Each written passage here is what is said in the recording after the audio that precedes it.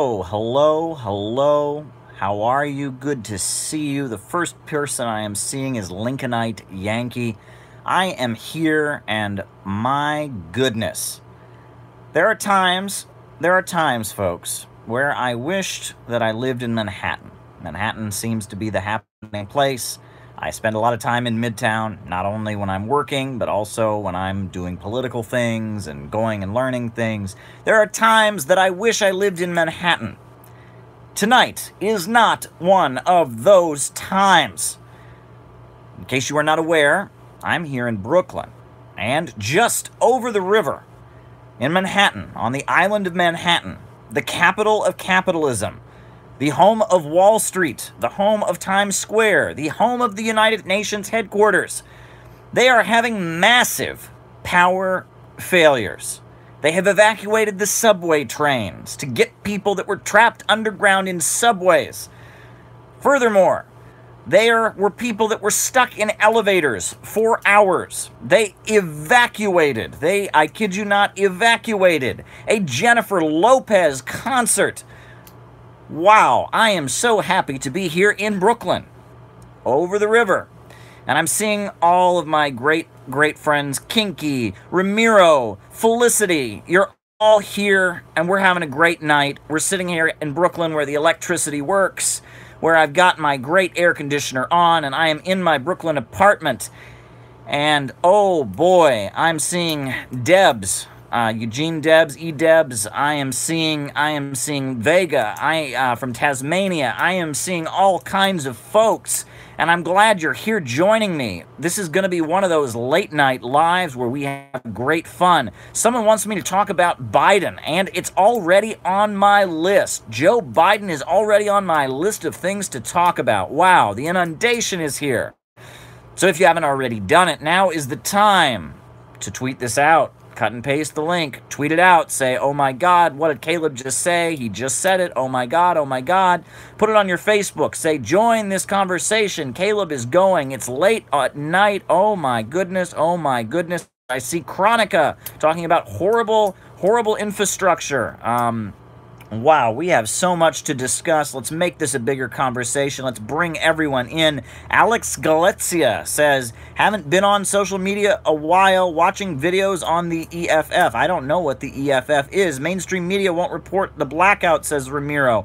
Well, they seem to be reporting it. However, as I pointed out earlier, you all remember when Venezuela had a power failure, how they blamed it all on socialism. Socialism caused the blackout in Venezuela. Meanwhile, there was a blackout and a lack of power in Puerto Rico for 11 months. No one blamed capitalism. And no one is blaming capitalism for what is happening tonight. It just shows you the bias, right? And no one blamed capitalism for the fact that Russia and China didn't have electricity until socialism came along in much of the country. No one blames capitalism for the fact that most of Egypt didn't have electricity until the Aswan Dam was built as a joint project between Abdel Nasser and the Soviet Union until the 1960s, when the Khrushchev government in the Soviet Union and the Arab Socialist government of Abdel Nasser in Egypt built the Aswan hydroelectric power plant, the biggest hydro power plant in the Middle East. No one points out that capitalism had left Egypt in the dark. No one points out that capitalism had left Russia and China in the dark. No one points out that just this year, or last year, Puerto Rico was left in the dark for 11 months by capitalism. But there is one power outage in Venezuela, and that proves that socialism is a rotten system. You know, I mean, the China's going all over the world building hydroelectric facilities. Russia, during the 1930s, had the biggest hydroelectric power plant in the world, the Dnieper Dam in Ukraine. Oh, but give me a break. The bias is extreme. But, I mean, let's talk about what's happening here tonight. So, if you want to talk about weird things, weird things about this power failure that is happening, tonight, it's June 13th. It's about to be June 14th, but it is June 13th. So this is the anniversary of the New York City blackout of 1977. In 1977, almost all of New York City lost power for 2 days. It was a catastrophe. It was a disaster. And it happened on June 13th, and 14th, 1977. Is that eerie? Is that eerie? Now, Cuomo was saying he hopes that the power would be restored by midnight. Cuomo is the governor of New York. Right now, they are saying it was a fire. It was a fire at a substation, and as a result, 3 other substations either went offline or had damage or something happened. Right? It was July 13th, 1977 is when this happened back the last one. And now, sorry, I misspoke. June, it's late. Yes, and it was July of 1977, July 13th, 1977. You had the big blackout in New York City. And now it's the anniversary. But right now they're saying it was a substation. Caught on fire, and then 3 other substations went out. These are sub-power stations, and that's what caused it. And it's a catastrophe. It really, really is. Roughly 62,000 people are without electricity. 62,000 people, right, are without electricity.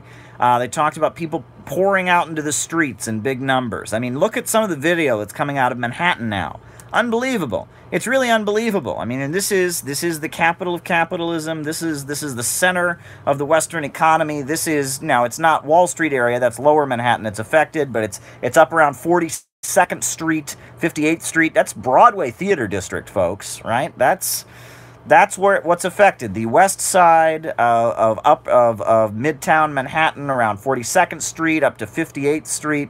Wow, and that is some expensive real estate there too. The folks that are renting there and living in apartments are not low income folks. I can tell you that much. That's a great place to live. Those folks are paying quite a bit of money to stay there. You know, $2,000-$3,000 a month, and there you go. Maybe $3,000-$4,000 a month, maybe $5,000 a month. It's a rather expensive place to live. To live near Times Square, yeah.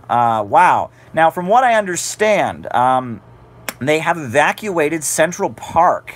There were people that were in Central Park. The police moved into Central Park and said, for your own safety, you need to leave Central Park. They evacuated Central Park. They evacuated people from the subways. They have evacuated people from different places. The movie theaters have been evacuating people and giving them vouchers to get their money back. I mean, this is crazy. This is a big deal. You know, Manhattan is so densely populated. Right? If a similar area of space went out, it wouldn't be affecting this many people. But Manhattan is extremely densely populated, and right now there is a big chunk of the island of Manhattan that has no electricity. That's big.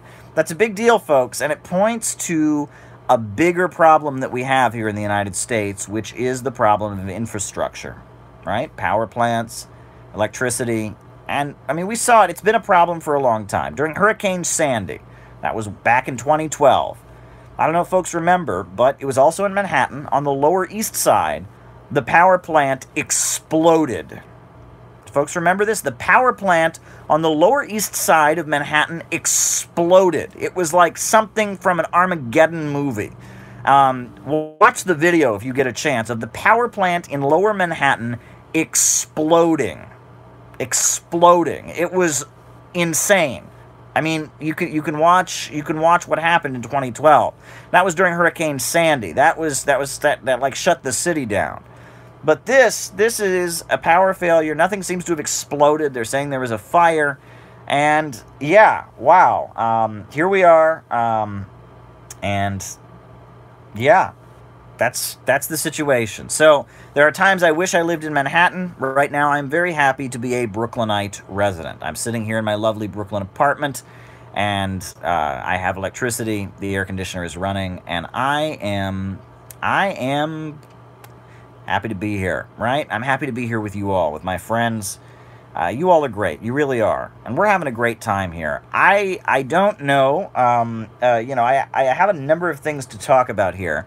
I don't know how many of you saw that I had a conversation with George Galloway earlier.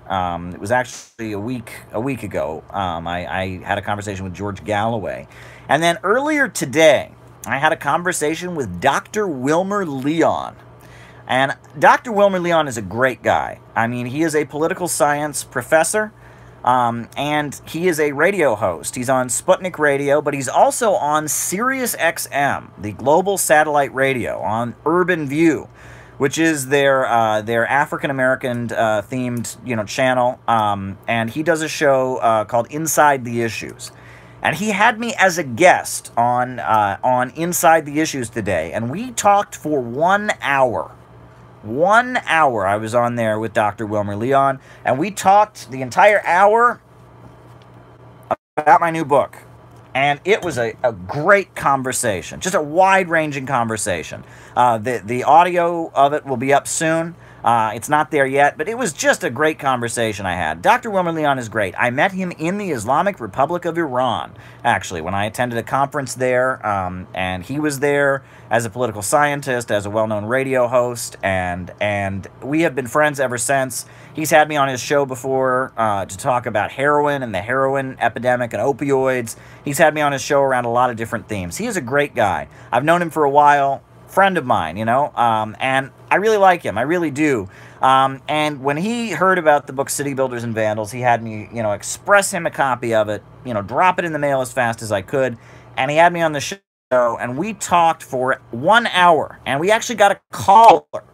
We had time for one call amid our conversation, and it was great. The caller asked me about climate change, my view of climate change, and he praised me for talking about the Roman Empire and Carthage. This caller was particularly inspired by Carthage and Carthage's fight with the Roman Empire, the Peloponnesian Wars. So, I think that was particularly interesting. It was a very productive conversation.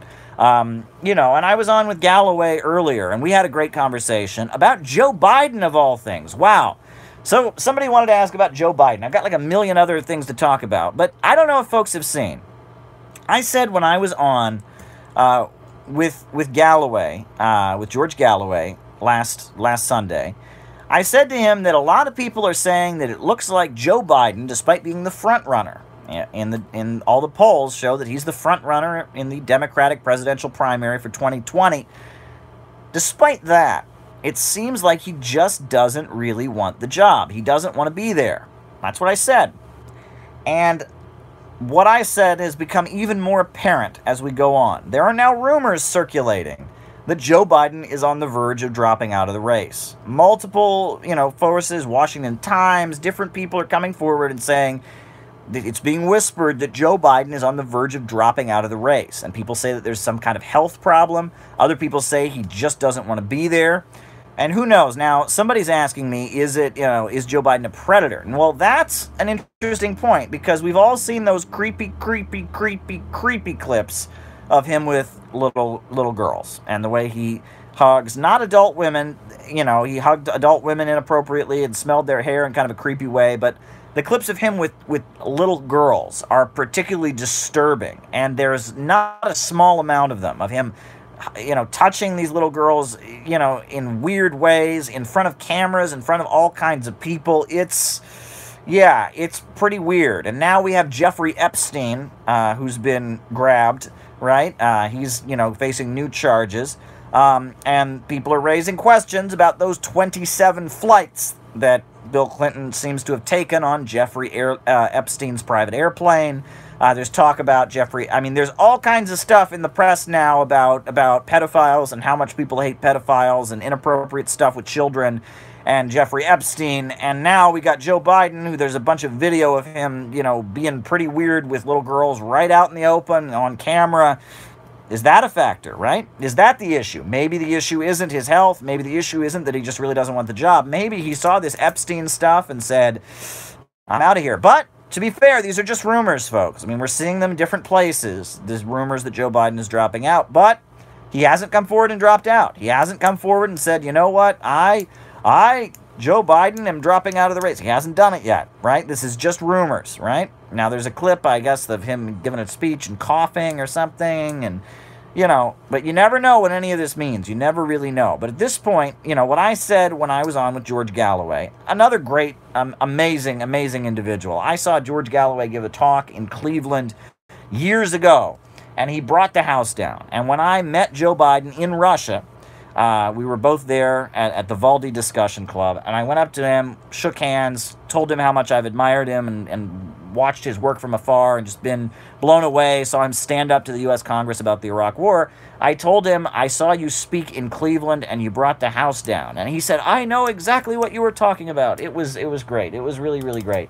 I mean, I really, George Galloway, a great guy. And when I was on with George Galloway, who I've looked up to for a long time, when I was on with him, I was saying that it looked like Joe Biden didn't want the job.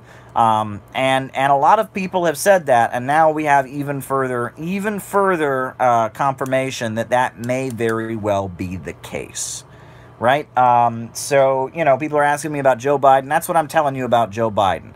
Now, in terms of skeletons in his closet, right, we know about Hunter Biden. Hunter Biden, Joe Biden's son, and his connections to natural gas in Ukraine, Ukrainian coup, right? We know about that. I've done stories on that. You know, his ties to U.S. foreign policy. You know, a lot of people scream corruption there. He now brags that he got the prosecutor of Ukraine fired. It was the same prosecutor that happened to be investigating his son's company. Yeah, Joe Biden, corruption there. The other thing is, you know, I mean, Joe Biden was running for president at one point and had to drop out because it came out that he had committed plagiarism in college, right? And other people have pointed out, too, that Joe Biden was very much, just like the Clintons, a lock-em-up guy, right? You know, we've seen that clip of Hillary Clinton talking about super predators and, you know, Bill Clinton, who posed with like a chain gang in Arkansas, who suspended his campaign in running for president the first time to go back to Arkansas to preside over the execution of an African-American man. Bill Clinton, the 1990s, the Democratic Leadership Council, the DLC, which was this nonprofit foundation that the Democrats started to kind of push a conservative thing. It was Bill Clinton's operation more than anything. It was very similar to New Labour and Tony Blair in the UK. It was almost paralleled it, except the Democrats never claimed to be socialists. It was Labour, you know, did. But it was a very parallel thing of taking the Liberal Party to the right. And you know, the DLC Democrats, one of their big things was, you know, look, we may be Democrats, we may be from the Democratic Party, but we are not afraid to lock them up. We are not afraid to execute people. And Joe Biden was all over that. He was all about prosecuting people. He was all about the military-industrial, or the prison-industrial complex, expanding the prison population, you know, war on drugs, lock them up, you name it. I mean, that was Joe Biden. That was Joe Biden. So at this point, you know, and we've seen Kamala Harris. Now, it seems like a lot of the forces that were backing Clinton in 2016, a lot of the main, you know, supporters of her getting the Democratic nomination in 2016 have thrown their money behind Kamala Harris. Wow. Super chat there from Kinky. Deeply appreciated from the bottom of my heart. You know, but it seems like Kamala Harris is the one that a lot of these Clinton backers have thrown their money behind. And Kamala Harris, just like Joe Biden, right? I mean, is a lock-em-up person. She was the prosecutor of California, for goodness sakes.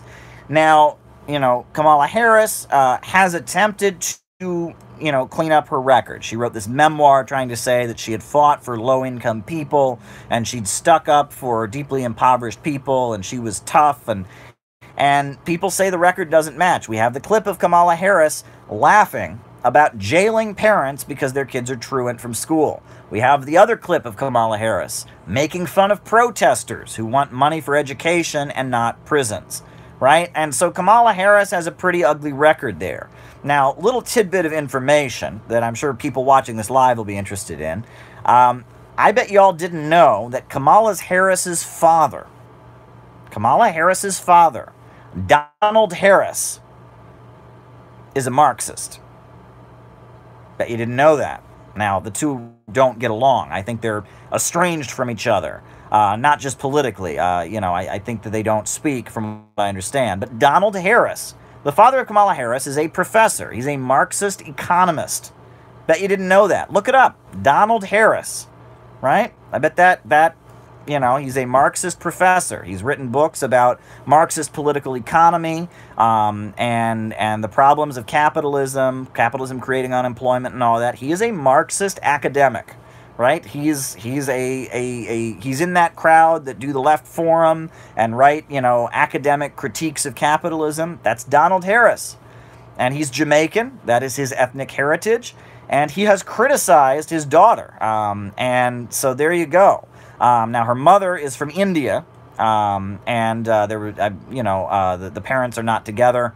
From what I understand, Donald Harris is not on friendly terms with his daughter. He's criticized her campaign in the press, which you want to talk about something that not supporting one's daughter. If one's daughter is running for president and you criticize them in the press, that's a pretty good sign that there's not a strong parent-child relationship going on there. But that's a weird fact about Kamala Harris I bet you didn't know.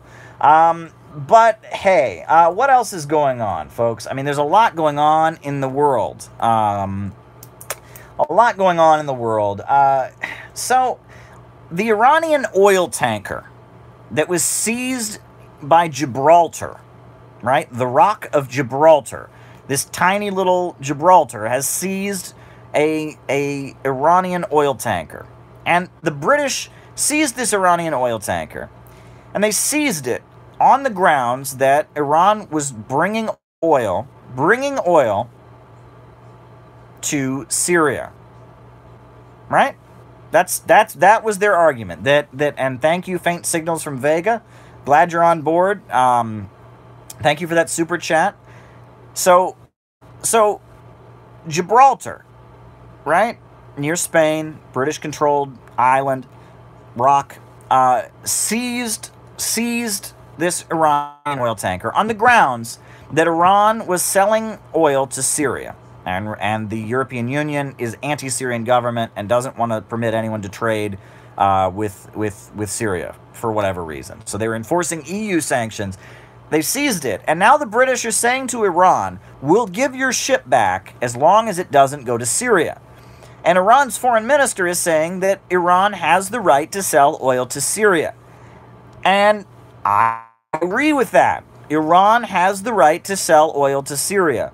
What in the world? Okay, the Syrian Arab Republic, a country where Christians and Sunnis and Shias and Druze and all kinds of religious groups live in peace with a secular government.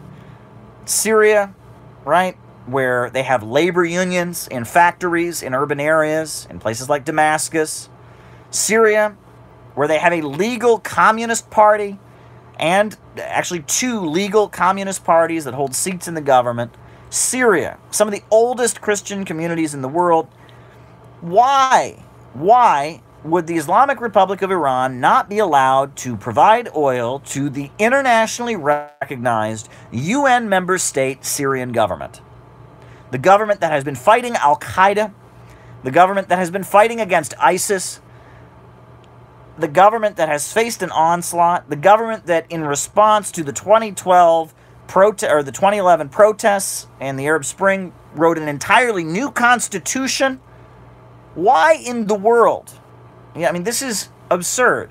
The notion that it's somehow not permissible, it is simply not permissible for Iran to sell oil to Syria. Unbelievable. Just completely unbelievable. Completely unbelievable. It's really, really beyond me. It really is. I mean, it really must be said. It is really, really beyond me. And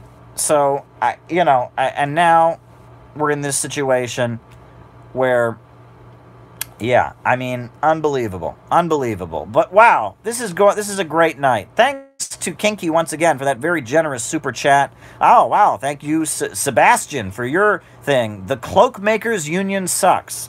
Sebastian Misanech. Now, the Cloakmakers Union, that's what he's asking about.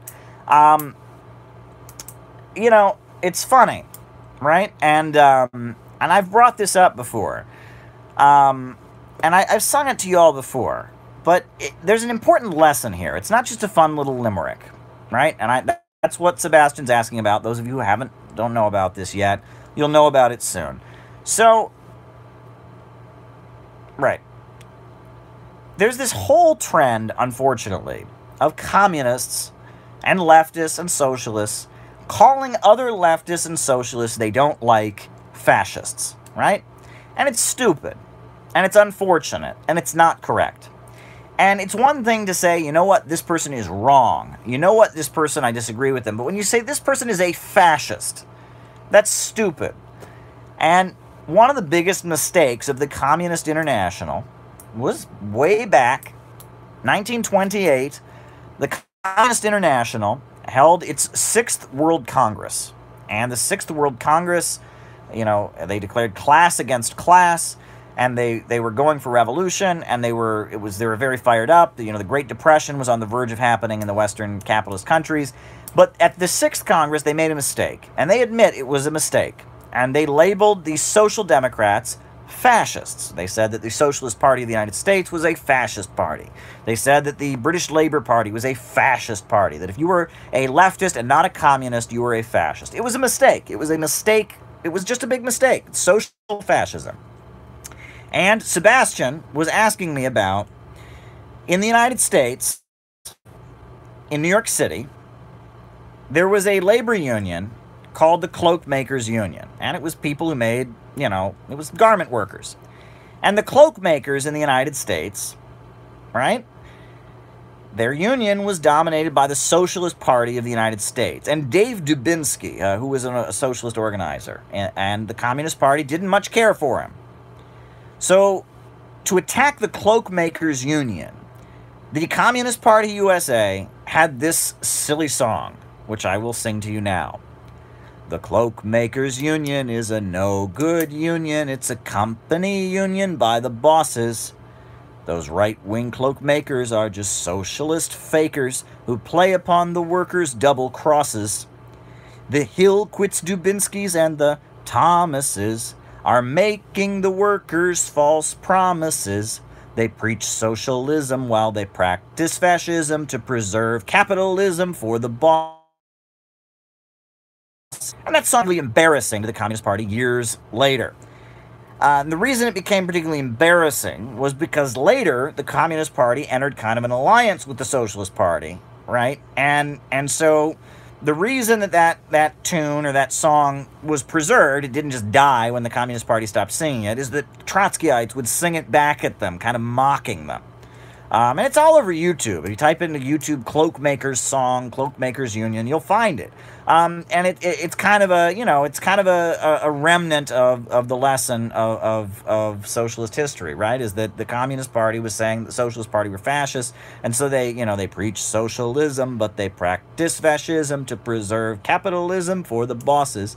It's a clever, witty limerick. I was taught it years ago by a woman who had learned it back when the Communist Party was promoting it. She was a child, and she was in the Young Pioneers Club, and that was one of the songs that they taught her in the Young Pioneers Club. You know, and this was a very old woman. She died, I think she was almost 90 at the time she died, but I knew her. She was in her early 80s, and went to her memorial in Cleveland. Just a great woman who had been a lifelong revolutionary activist, and but when she'd been a small child in Brooklyn, in the 1930s, in the early 1930s, she'd been born in 1928, so she was, you know, a small child, 3, 4, 5 years old, at the Young Pioneers camps in Brooklyn, and Camp Wochika, for worker children's camp in upstate New York. They taught her all kinds of, there used to be all kinds of these communist songs, communist, you know, nursery rhymes. She taught me 1, 2, 3, young pioneers are we. We're fighting for the working class against the bourgeoisie. You know, I mean, just little, like, there used to be a lot of that. There used to be what you could call a red culture in the United States. A red culture of just kind of, you know, socialistic people getting together and being socialists, right? That happened. It was just part of America, part of the United States. And during the McCarthy period, it was kind of went away, and then on top of it, TV and all of that, a lot of it was like summer camps and choirs and stuff that people don't do anymore. Now they watch TV, right? I mean, there used to be a lot of things. I mean, the Boy Scouts used to be a much bigger deal than it is now, right? The Girl Scouts used to be a much bigger deal, and they still exist, but they used to be before TV was invented, right? And that's one thing. I remember I was talking one point to like some older relatives of mine. They said to me, you know, Caleb, before TV was invented, a lot of these things were a big deal. You know, the Elks Club and the Freemasons and the Knights of Columbus for Roman Catholics and the Odd Fellows, right? That was a thing. You know, fraternal organizations, they called them. Your lodge that you were a member of. That was a big deal. Why? Because back then there was no TV. So if you wanted to do something in your evening other than sit in your house and be bored, if you lived in a small town or something like that, you couldn't turn the TV on, right? So you had to be part of a lodge. Plus, there was no, up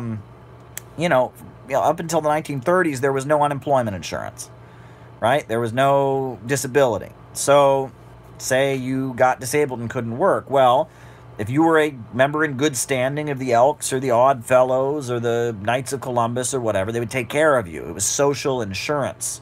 And that was a purpose those organizations served. But unfortunately, a lot of those organizations were very, very right-wing. They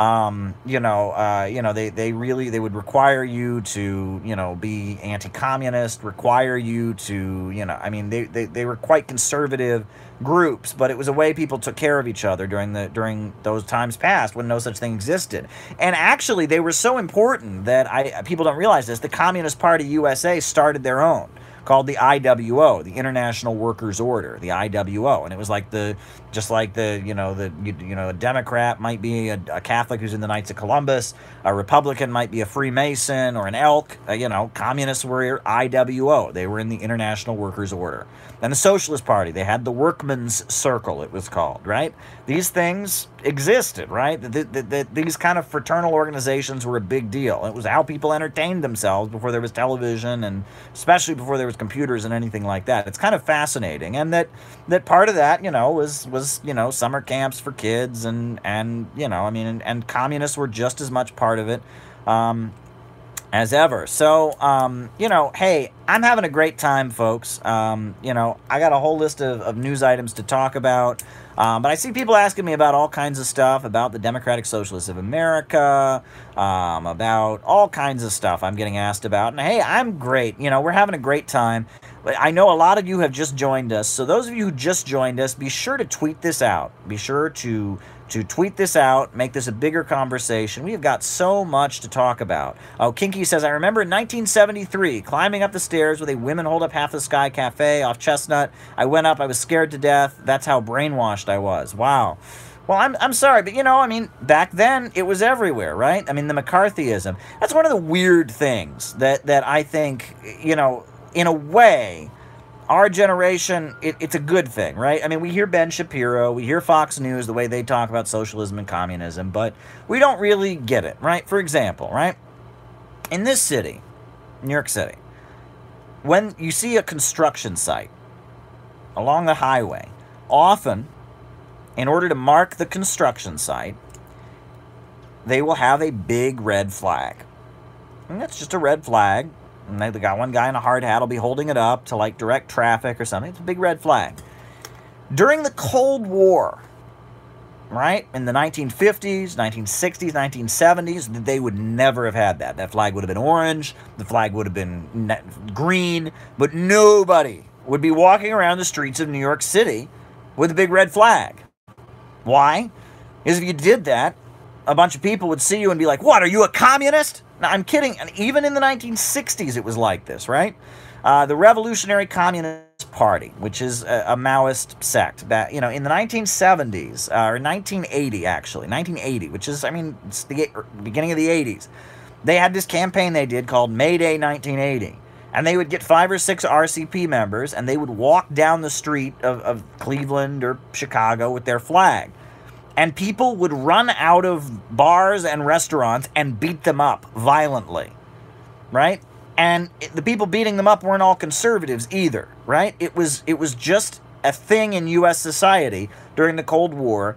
Socialist, communist, enemy. Socialist, communist, beat them up. Socialist, communist, destroy them, right? That was part of the country. I mean, that was just the way people in this country were programmed. And it didn't matter if you were a Democrat, if you were a Republican, if you were not a left-wing activist, if you were not a socialist or a communist or somebody who went to peace rallies or something, you were not part of what they called the movement back then. If you weren't, you thought communists were the scum of the earth. And you know, so it doesn't surprise me that, you know, that Kinky's saying, well, she went into a cafe and she saw women hold up half the sky and she was afraid. I guess that's kind of how, you know, that's how the USA was. And part of my generation is, you know, I mean, I was born in 87, and, you know, I was in the 90s. People were saying communism failed, communism's not a thing anymore, but I didn't grow up with that. I mean, we talked about communism in school, it being bad, but it wasn't. I didn't grow up with the Red Menace culture, you know? And it's weird because a lot of people, I talk to people who grew up in like South Korea or Taiwan, or people who grew up in like, different countries where if you were in a US-aligned country, it was the same, it was worse in some of these more authoritarian countries in the developing world. You just had it pummeled into your head, that the commies, the Reds, are going to come kill you and brainwash you in a summer camp. Now, Kinky says, when I joined the IWW in Saratoga Springs, thanks to Gustav Phillips, they intoned communism. No way would I would have joined. Wow. Yeah, I mean, yeah, there you go. I mean, it was just a big part of the United States for a long time. It's very interesting, and the way people see things, you know, the way people see things, the way people perceive things. Now, someone's asking me about Mike Gravel. And I know that Mike Gravel, I guess it is, you know, he's on the threshold at this point. That's what I'm seeing posted multiple places. That he could get into the debates. And that what shocks me is that Gravel, his whole strategy is to get into the debates to give a left-wing platform, right? That a lot of Gravel supporters have no illusion that he's going to win. I know people who support Bernie, right, but are supporters of Gravel also, and are donating to Gravel because they want him to get enough money to get in the debates because they like his anti-war platform. Cool. I mean, that's interesting. I think it's interesting. I remember Mike Gravel. You know, I did a video about Mike Gravel, but Mike Gravel is an interesting one, right? So Mike Gravel, you know, he was a U.S. Senator from Alaska, and he read the Pentagon Papers into the congressional record. That was his big thing. It was like a filibuster, and there's video of him sweating as a young man in like 1970, you know, reading nervously the Pentagon Papers into the congressional record, making the Pentagon Papers public. And I mean, you know, he's a left-wing guy, anti-war, you know, and I remember when he ran in 2008, I was kind of excited about him, you know, in a way, back in 2008 during the Obama election, because he was fun to see on the stage. And there were a couple classic moments. I remember during one of the debates in 2008, Mike Gravel, they asked all the candidates on the stage, they said, now, is there any candidate who didn't come in a private jet? And Mike Gravel was the only one to raise his hand. And they said, Mike Gravel, how did you come? He said, I took a train and a bus, and maybe someday one of these guys will give me a ride. I thought that was hilarious. He has a way of being, and he's a big supporter, as Starr is pointing out, of the One Belt, One Road initiative. I think that's very cool. He has gone to Iran, the Islamic Republic of Iran. He appeared on Press TV live from their newsroom. He's a very interesting guy, and a lot of what he says about U.S. foreign policy is really valuable, and he represents that strata. I think it's very California, of folks that coming out of the Vietnam War era, they're suspicious of the U.S. government, they're anti-war, and they're into what you might, you know, label as quote-unquote conspiracy theories, but they're not Alex Jones. Alex Jones is right-wing. Alex Jones is, you know, I mean, he believes we need to restore the Republic, 1776. He's pushing free market, libertarian stuff. These guys aren't like that.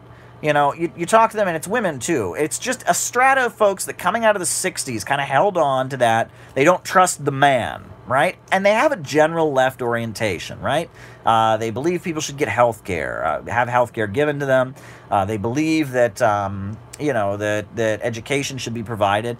I wouldn't call them like, they're not the socialist and communist crowd either, right? A lot of them are more into like UFOs. They'll talk about that. They'll talk about the Illuminati. They'll talk about a lot of the same kind of stuff that Alex Jones will talk about, except they don't take Alex Jones' ideological baggage. Instead, they hold on to kind of a vague social democratic hippie left-wing message from the 1960s. It's kind of fascinating.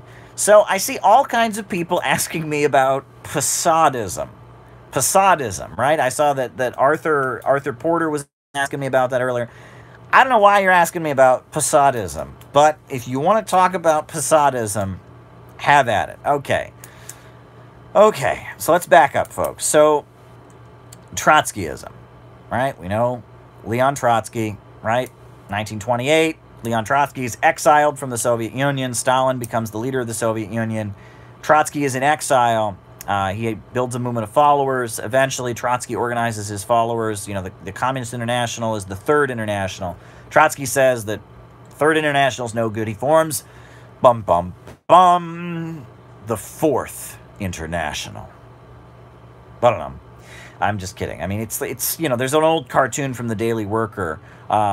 It has like a rich woman drinking champagne, and she's talking, she's got a friend sitting next to her, and she says, he must be a revolutionary. He's started his Fourth International, right? It's like the idea, the Comintern, the Communist International is this huge group. The Soviet Union exists. Well, it's not radical enough. Trotsky's got to start the Fourth International.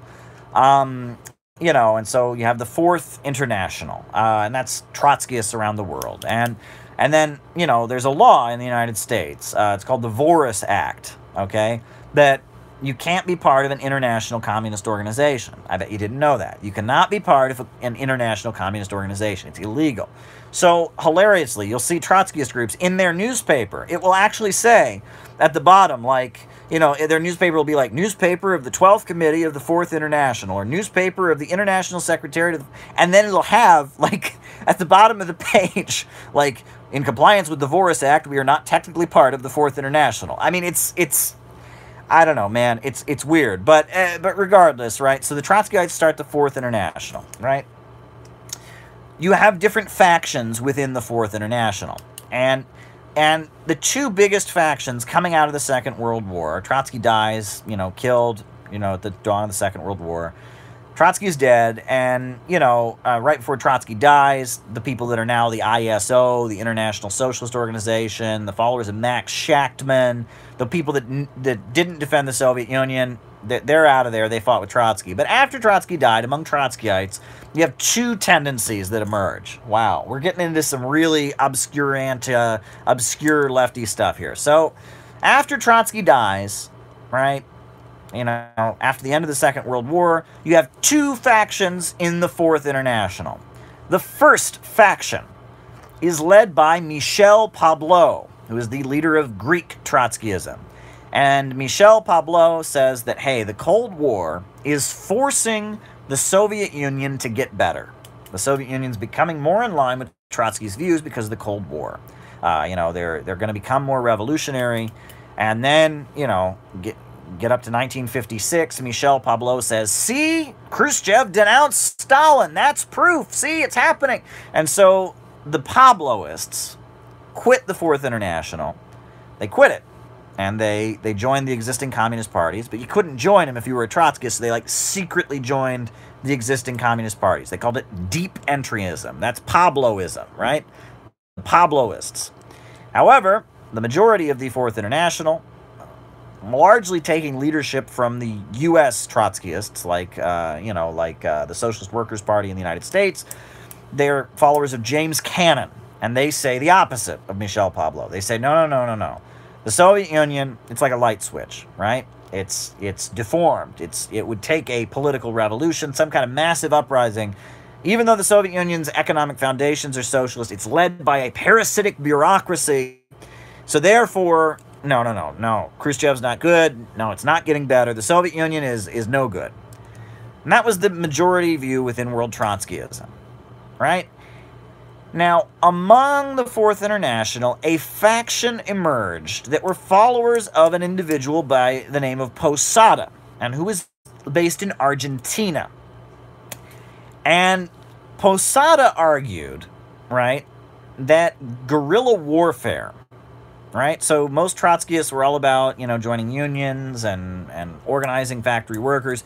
Posada argued that guerrilla warfare was the cutting edge. And so he and his followers were promoting guerrilla warfare. And it just so happened that the Cuban government at that point was also promoting guerrilla warfare. They formed the Tricontinental Congress up into the 60s and 70s. You had this group of Trotskyists that were promoting guerrilla warfare, and eventually were out of the Fourth International because they were promoting guerrilla warfare. Among them is Posada.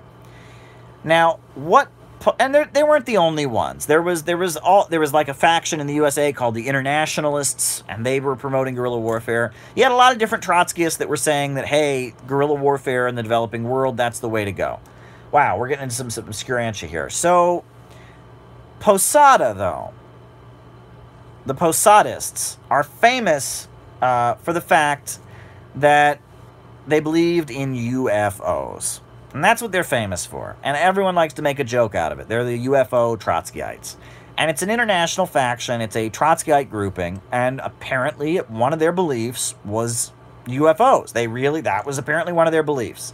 And they were of the belief, from what I understand, and again, I'm only reading what people have said about them, they were under the belief that UFOs proved that socialism existed on another planet.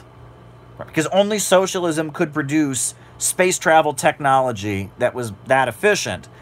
And furthermore, they believed something related to nuclear war, right? That somehow nuclear war might be a good thing or something.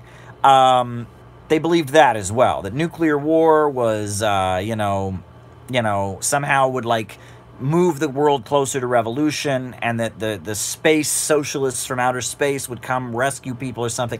Very, very strange beliefs. And that Fidel Castro, in particular, didn't like them and locked some of them up. They had people in Cuba, and they did some provocative stuff in Cuba. They attacked the embassies of some capitalist countries in the hopes that would provoke nuclear war or something like that. And Castro really locked them up, thought they were crazy extremists and dangerous. It's a very, very, very strange, a strange current. I don't know how many of them there even are at this point. I don't know how many of them there ever were. Apparently it was a Latin American thing. It was a Latin American Trotskyist current centered around Argentina, centered around this guy in Argentina, Posada. And they were, UFO Trotskyites who believed nuclear war would be a good thing. Crazy stuff, but that's what that is. And they've become kind of an internet joke. That's basically what they've become. And they're considered kind of the symbol of fringe Trotskyite politics, right? That's basically what they're about. And it's humorous. And it's amusing. And, I got to tell you, when I was in college, I was in awe of all of these socialist groups. I would go to these conferences. I got every single newspaper. I would subscribe to every single magazine I could. I was just enamored with all of these groups, right? And I knew all the Maoist factions, and I knew, all the Trotskyite groups, and I was fascinated by them, and I bought their books, and I'm still, to some degree, fascinated by all of them. However, on some level, I've come to the realization that all of those groups, for the most part, don't mean anything. Let me repeat. All those groups, for the most part, do not mean anything. I'm serious. Most of those groups, it's funny. When I was a kid, I assumed that there was not a Communist Party in the United States, because everybody in the United States, everybody that I'd ever met in my little town told me communism was evil and it never worked. So when I got on the internet and Googled and found out there was a Communist Party, I was shocked. And then when I found out that there were, I think I counted at one point, something like 60 different communist factions in the United States. It could be more than that, right? Most of these groups don't have more than maybe 12 members. There's maybe 5 or 6 that have membership in the hundreds, okay?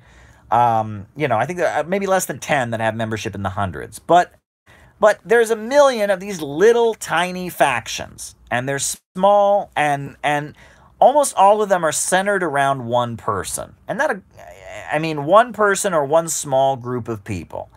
And they're kind of burnouts from the 1960s. And what's very odd is even though all these groups are completely different, right? And I mean, and there's like, there's like, what is it? There's like the Spartacus League and the Workers' International League and the Socialist Equality Party and the Socialist Workers' Party and the International Socialist Organization and Socialist Action and Socialist Alternative and Socialist Voice. There used to be something called the Maoist Internationalist Movement. There was, what else was there? There was the, there was the Revolutionary Communist Party. There was the United States Marxist-Leninist Organization.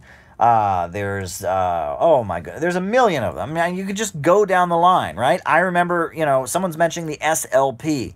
Well, I remember when I used to go, early on in my political experience in Cleveland, I would go to anti-war rallies, and there'd be 2 or 3 guys who were in the Socialist Labor Party of Daniel DeLeon, right? That's a party that was started in like 1890, okay? This is a party that predates the 20th century.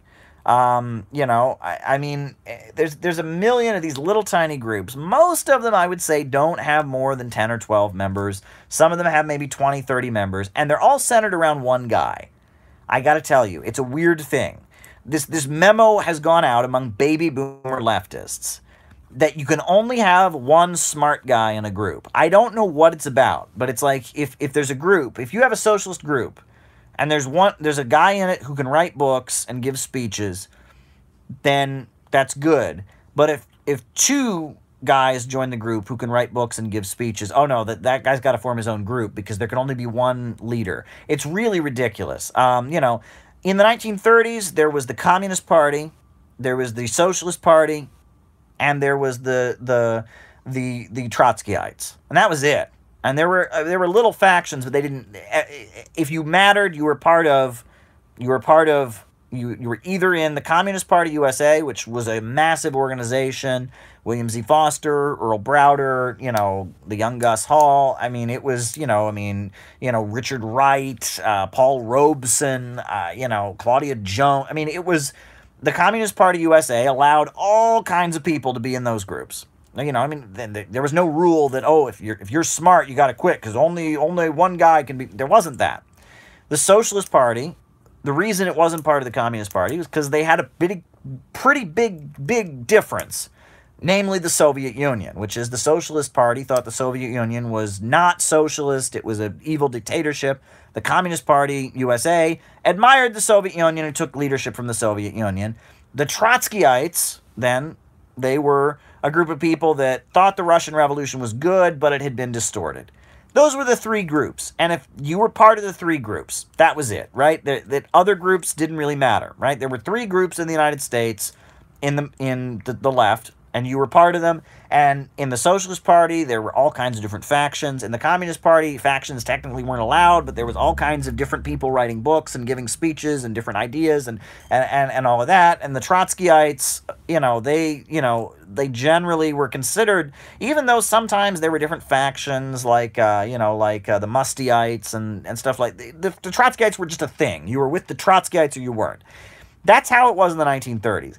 In the 1960s, it's a completely different thing, right? You have the new communist movement of all these different people inspired by China who want to form a new communist party that's inspired by China.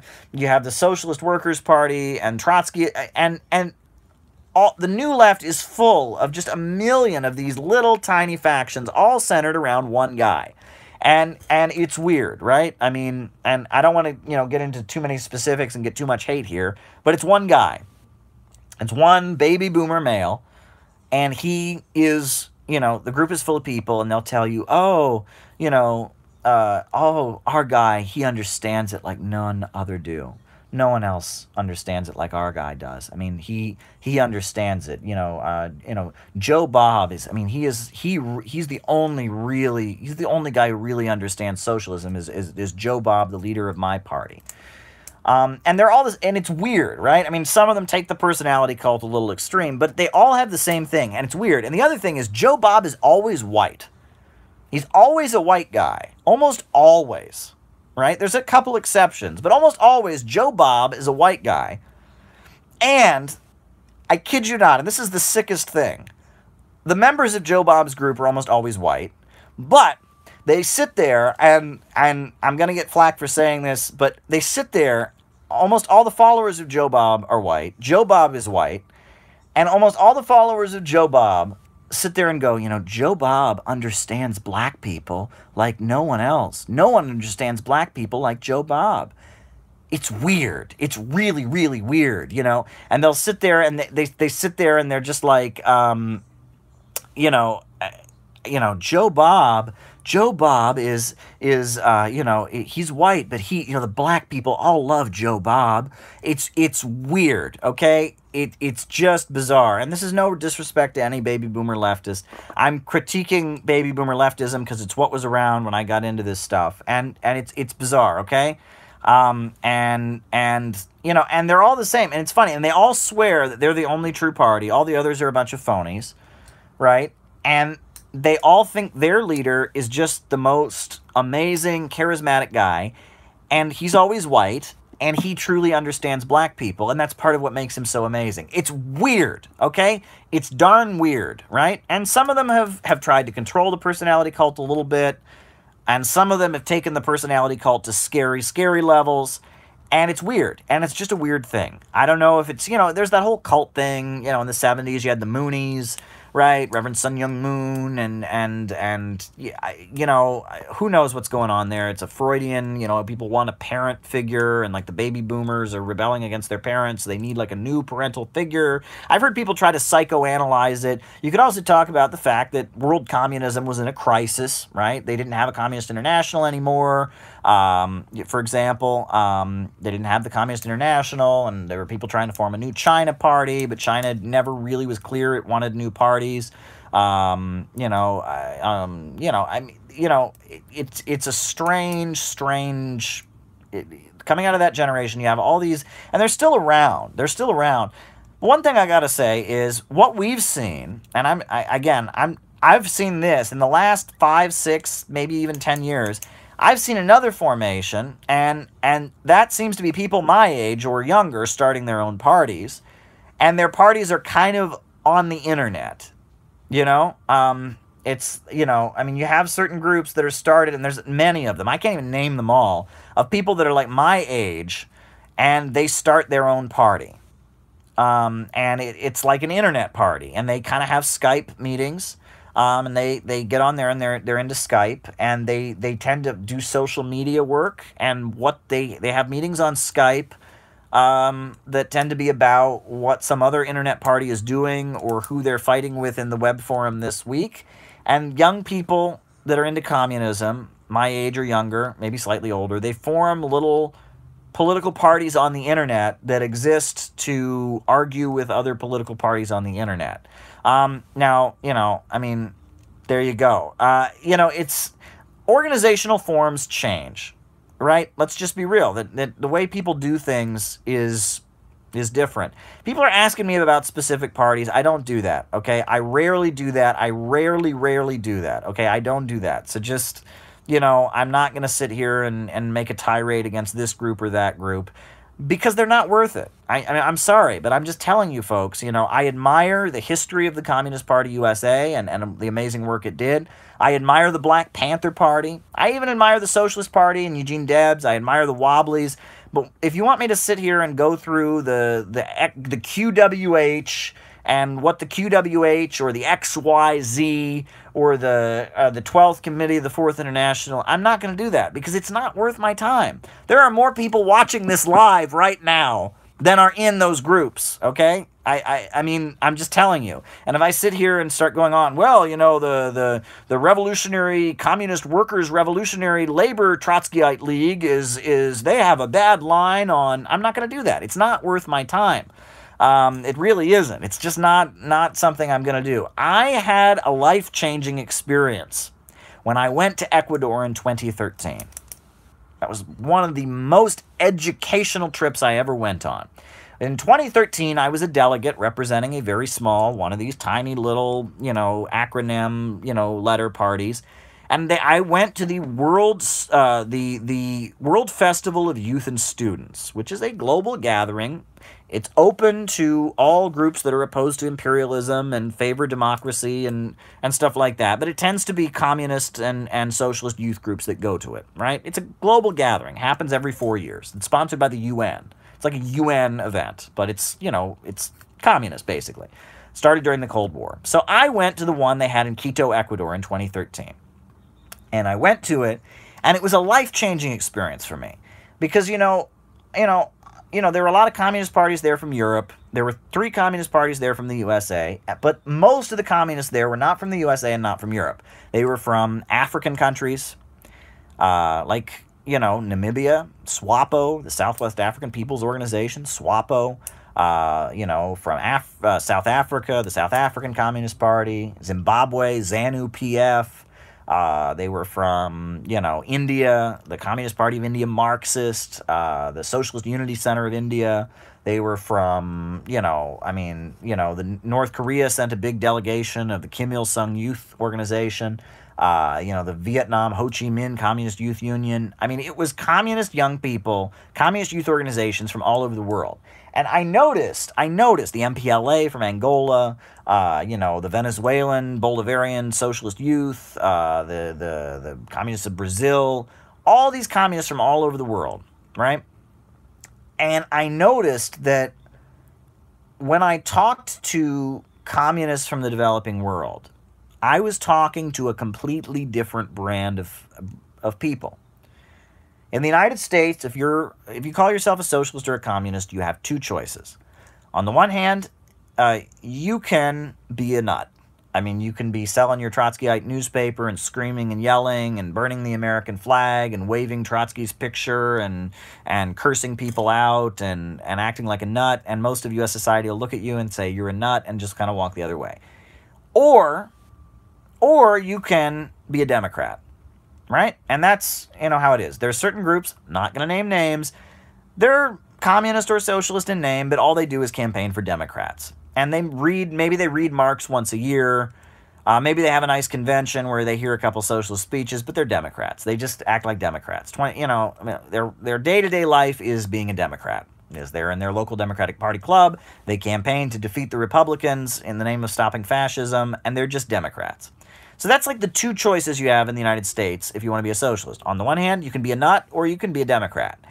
And when I met communists from India and communists from Southern Africa and communists from Asia, I was meeting a completely different breed of people. On the one hand, these people were smart, right? They knew Marx and Lenin like the back of their hand. They could have ideological conversations with you about theory and ideology, which the folks in the Democrat groups don't do much of.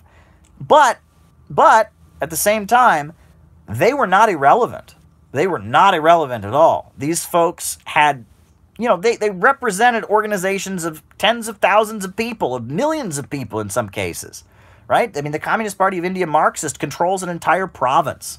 In Vietnam and in North Korea, they are the government. In Angola, they are the government. In South Africa, they're an essential part of the ruling coalition.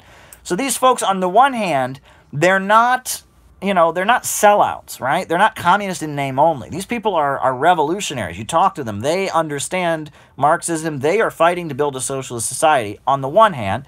On the other hand, they're not nut jobs. They're not screaming. They represent a big faction of their society.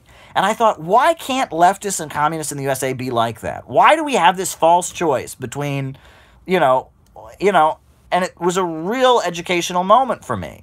Why can't we be like that, right? Why can't we be smart about socialism? Why can't we operate in a rational way? And one thing I was repeatedly told by communists from Angola, by communists from Russia, by communists from China, by communists from Vietnam, at this festival in 2013 is, why aren't you patriotic? Right? I mean, they said, you need to find a way for Americans to be... they were saying to me, right? I've been told so many times that if you invoke American patriotism, you are spitting on the people of the world. The people of the world, the communists of the world, were telling me we found our own road to socialism. Bolivarianism is named for Simón Bolívar, who was not a communist, but he's a national figure, right? Mao adjusted communism to fit the Chinese, situation, right? And they're sitting there telling me, you need to develop an American form of socialism. You need to find the socialism within the American people. And these are people that actually accomplished something, right? These aren't people that are selling newspapers about Trotsky and screaming and yelling. These aren't people who've abandoned their desire to build socialism. These are people that, are doing it. These are serious political figures. How could I not take that seriously? How could I not take that seriously? It was an educational moment for me, and I realized that communists in the developing world are serious. It's real there. And communists in the West, things are changing very rapidly. The Bernie Sanders movement, yes, things are changing very rapidly. But for the most part, what communists do in the West, what the Black Panthers did, that was real. What the Communist Party USA did in the 1930s, that was real. But what, the various XYZ, the alphabet soup of name your favorite party, what they're doing is not real. What they're doing is kind of performance art. It's an intellectual discussion. I will say, I constantly, when I was, and I'm not a socialist organizer now. I mean, I'm not. I'm a writer. I'm a journalist. I'm not a socialist activist. I'm not involved in the political process. I do my journalism. I do my writing. When I was a socialist activist, constantly, one of the constant mantras I heard, and it was funny because no matter what I did, I heard this, right? I mean, there were times I was in an office constantly around the clock doing work, and I could build rallies, I could reserve permits, I could, sell newspapers every day, but I was constantly being told, endless, right? We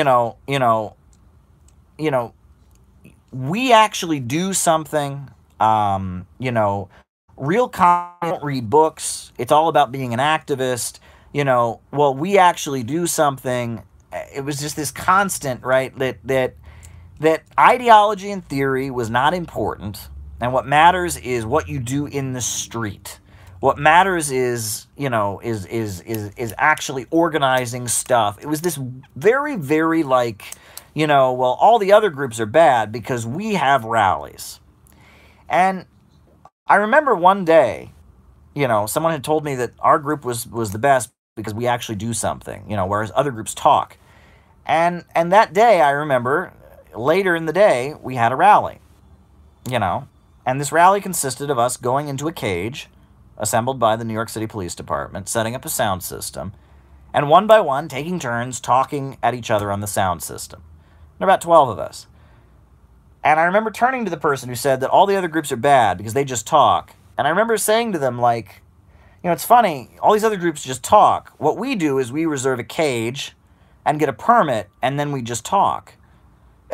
It was weird. I kind of did a double take here. It's okay, these other groups are bad, they just talk, but we actually do something. But our definition of actually do something was, getting in a cage, getting a permit, holding up a sign, and talking. So it's those other groups, they talk in their office, they talk on the internet, but we talk in a cage with a permit while we hold signs. So our talking is doing something, their talking is not. I mean, I don't know. I'm saying too much here, but it was just kind of when I went and it was why I remember thinking, why are leftists and communists in the USA not professional? Why do they not have a desire to win over the broad masses of people? And that's when I started to change how I sound. And at this point, I am not interested, okay? On the one hand, right, I am interested, right? I don't want to offend anybody. And I'm sure I've offended about 1 million people in this live so far. I mean, there's probably every XYZ group, there's probably, if somebody's watching it from that group, I just spit on their entire organization, and so sorry. But, right, I don't want to offend anybody on the one hand. But on the other hand, there's a list of rules that you get in left-wing circles. And no matter what you do, you cannot please these people. I am dead serious. No matter what you do, it is a list of rules that you must follow to be a good little leftist. And no matter what you do, right? No matter what you do, you will not make these people happy. For example, right? I take and I have reiterated that Marxists do not advocate a violent revolution, right? That they prefer a peaceful transition to socialism. I've said that. That is the Marxist position. That was the position of Stalin. I can quote it to you. That was the position of Lenin. That a peaceful transition is always preferable. You know, communists never favor revolution. Violent revolutions are forced on them by the bosses. They are acts of self-defense. I've said that many times over, that going around advocating a violent revolution is not Marxist, that's ultra-leftism. I've said that about 1,000,000 times. Every time I say that, I get a bunch of people going, what a revisionist and a sellout. I want violence. I want to tear things down. What is wrong with you? You know, I mean, you know, I am so sorry if I have offended you. I don't want a violent revolution. You know, I've had people tell me it's racist to not advocate a violent revolution. Well, I'm sorry. People of color tend to have experienced violence and police brutality on a daily basis. I mean, no, not calling for left adventurous terrorism or left adventurous violence does not make me racist, okay? Saying you don't want a violent revolution, it's called common sense, right? Normal human beings don't want a violent revolution. That doesn't mean you're necessarily saying it'll never happen, but, you know, you don't want it to happen because violent revolutions are horrendous, violent events in which all kinds of people die and they're horrendous, right? But there is a crowd of people that insist you're not allowed to say that. Not only do they disagree with you, but if you say that, you're a racist, you're a phony communist, you're a fascist. So sorry, folks. I'm sorry I'm not advocating violent revolution, okay? But it's like, why in the world would anyone who is serious about politics be worried about keeping those folks happy, right? And there's a million examples of this, right? You're not allowed to say no, right? In the United States, I know it's chauvinistic, right? I know, right? You know, that America is North, South, and Central America. It is, right? That's true. But in the United States, the way common language works, people refer to the United States of America as America. They just do, okay? They just do, okay? I'm sorry, they do, right? And I'm not going to correct somebody. I'm not going to virulently argue against somebody. If someone says, well, Caleb, I think you shouldn't use the word America. You should only say United States. I'll say, I respect your view. I'm not going to scream and yell at them. I'm not going to say that they're, you know, how dare you? No, they have a right to their opinion. But I'm going to keep saying America because that's just the way people talk over here. I wouldn't use a racial slur. I wouldn't do anything that was particularly nasty. But, it's like it becomes this whole subculture where there's a list of things you are and are not allowed to say. And it's this, you start building a wall between yourself and the broad masses of people. And that's why communists in the USA are so nuts. That's why they're so separate. That's why they don't get anything done, right? Like, the object, is to win over the broad masses of people to socialism. And there are a group of people that say, oh no, if you were to ever make things more digestible by average people, if you were to ever do anything that might actually convince somebody, if you were ever to do anything that might win the broad masses of people over, then you've become the enemy. Like, the point is to build this little isolated community of people who think they're better than everybody else and are mad at society. Why in the world, and I'm probably spending way too much time talking about this, why in the world, like the Possadists, right? The people who think that we need a nuclear war because the UFOs are going to rescue us from nuclear war and we're all going to have space communism or whatever. Why in the world would I care if those people don't like me? Are there more than 12 of those people in the world? Are there more than 12? There are more than 2 of those people in the United States. So why in the world should I sit here and like, oh, well, the Possadists think that I'm a fan. Oh, wow. Oh, you know, I'm so sorry, Possadists. So sorry. Right? I mean, no. You just, when you're trying to please those people, you, at that point, are saying, I've given up on trying to reach the broad masses of the American people. That's what you're saying. You know, if you start saying, well, I'm worried what the Possadists think, at that point, what you're saying is, you know, at that point, if you're saying that, well, we need to make sure to bend over backwards that the Possadists don't, you know, and the thing is, the Possadists are never going to like you, right? The outer space UFO Trotskyite group is never going to like you because you're not them. They're the one true party, don't you remember? So no matter what you do, they're going to expose you some way. You know, I don't know. I'll tell you a story. You know, the group I was in, you know, for a while, you know, they advocated the peaceful reunification of the Korean Peninsula, which is what the North Koreans have advocated. They've called for peaceful reunification of the Korean Peninsula. And there was a group, a Trotskyite group, that said that was proof that we were sellouts and phonies. Why? Well, they want a violent, revolutionary reunification of the Korean Peninsula. I kid you not. Right? That by advocating the peaceful reunification of the Korean Peninsula, that proved we were a bunch of sellouts and phonies because only a violent revolutionary war could reunify the Korean Peninsula. Why in the... I mean, it was like they'd exposed us. They had found, you know, they said peaceful... And they would show this to other people, like they had the smoking gun on us. They advocate peaceful reunification of the Korean Peninsula, but we advocate violent class war reunification. It's like, are you kidding me? Are you kidding me? This rant, I don't know. I mean, who knows? Maybe this is entertaining to people. I mean, this is the kind of conversation I have with my friends on the bad day. But, you know, maybe this is entertaining to people. I got like a million other things to talk about. But we're sitting here talking about space Trotskyites and all kinds of stuff. And we're ranting against ultra-leftism and people being out of touch. Oh, but what else is on people's minds, right? You know, hey, I like it. It's just being honest, says Vega. Gray aliens are intergalactic. This is entertaining. Really? It's entertaining? Do you have Discord and what video games do you play? Asks me Winter Wacko Reborn. I don't have Discord and I don't play video games. So that answers your question. It's funny, you know, and I just could never get into video games. When I was a small child, my parents, I wanted to play video games. And my parents said, no, you can't play video games.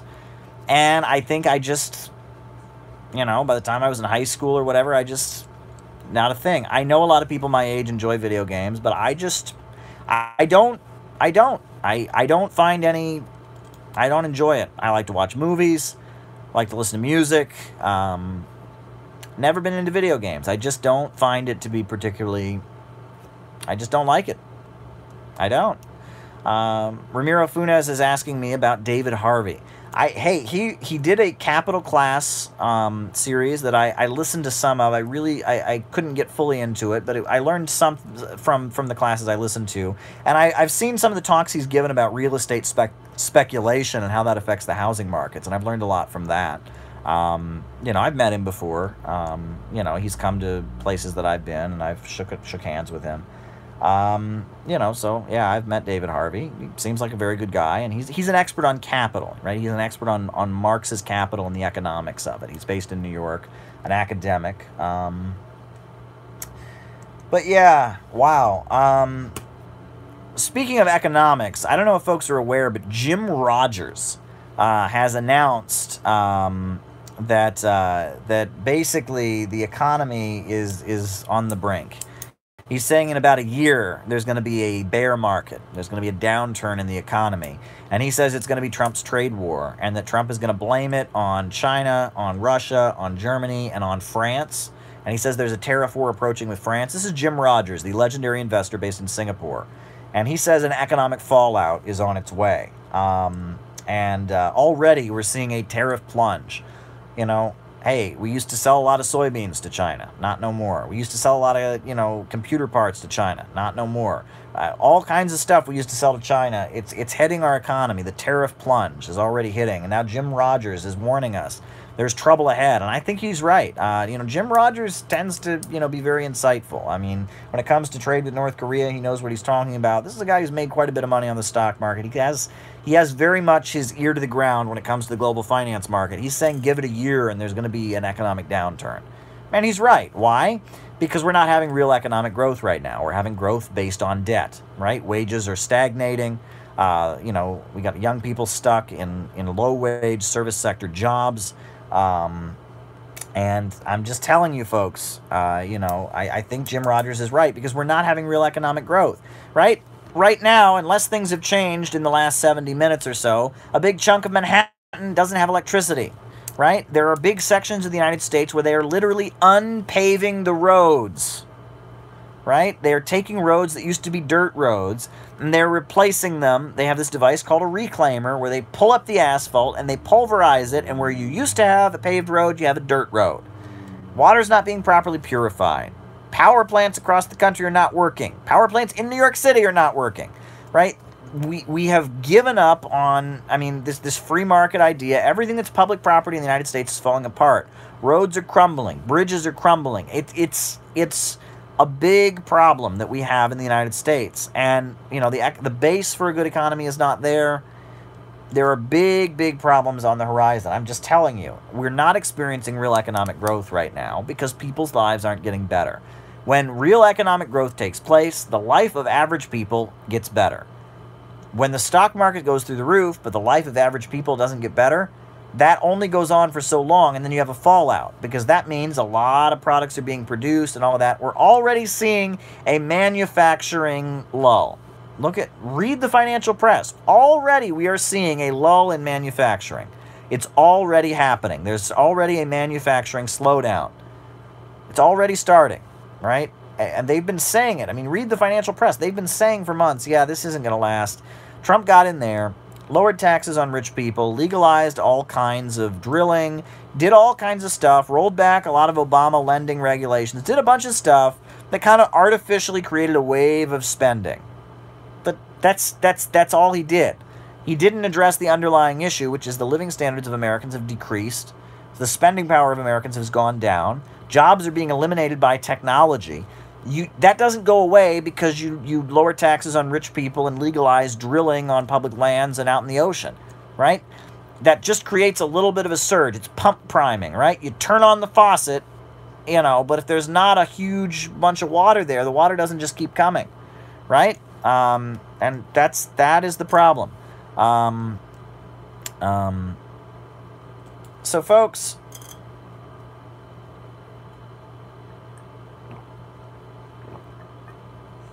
I know a lot of you have joined us in the last hour or so. If you haven't done it already, please tweet this out. Please spread the word. Now, someone's mentioning an upcoming debate between Noam Chomsky and Andrew Yang. Really? Is that a rumor, or is that for real? If that's actually going to happen, that sounds fascinating. I'd be very curious to see it. I think what I particularly like about Andrew Yang, I do not endorse his universal basic income. I made a whole video about my critique of universal basic income. But one thing that I like about Yang is that Yang talks about the issue of automation and jobs. And he's talking about, the deindustrialization of the United States, the economic problems that we're having. And he's laying it all out there. He's talking about Amazon eliminating retail jobs. He's talking about self-driving cars and how that could very soon be eliminating the jobs of truck drivers. He is talking about how we need to figure out what we're going to do with the economy with automation, right? What Marx wrote about in Capital and workers' competition with machines. Andrew Yang seems to be the only one kind of beating that drum and raising that awareness. And I think that's very good. And he's advocating that, this notion that the government should fix the economy. I also think that's very, very good. I'm not ready to endorse UBI, and I don't endorse any candidate. You all know I'm neutral. I don't take sides in all of this. So, there are things about Bernie Sanders I really don't approve of. I think his movement is pretty good, but I don't approve of a lot of his foreign policy views. Tulsi Gabbard, there's a lot of things about her I really like, but there's quite a few positions she has that I don't agree with. Yeah, I don't take sides in the elections. I don't do that. I report on things. I try to be as neutral as I can when I'm reporting on things. Just report the facts. But with that said, and I am throwing it out there that at the same time, I will say that what I think is interesting about Yang is that he's raising, the looming economic crisis and the underlying factor in that economic crisis, which is the elimination of jobs and the computer revolution and the crisis of overproduction being spurned by it. And that's what I think is interesting about Yang. So I think Yang's worth paying attention to, and that, he's like, he's not like Bernie Sanders, I would say. He's different. He's not like some of the other ones. He's interesting. So I pay attention to Yang, I pay attention to Sanders, I pay attention to Tulsi Gabbard. I pay attention to Marianne Williamson. I kind of make fun of her a little bit on Twitter, but, I pay attention to her. I'm following it very closely. I will say that, there's this talk of Joe Biden dropping out of the race. The candidate that scares me the most is Kamala Harris. I'll just say that, right? She makes me nervous. I feel like she would have the ability to effectively carry out a police state. She very much scares me. And the way that she just, thoughtlessly, destroyed the lives of people on a daily basis as a prosecutor. Look at some of those rulings that the California Supreme Court did, where it was like she was tampering with evidence and really trying to destroy the lives of people she knew was innocent. It takes a very special person psychologically to engage in that kind of behavior.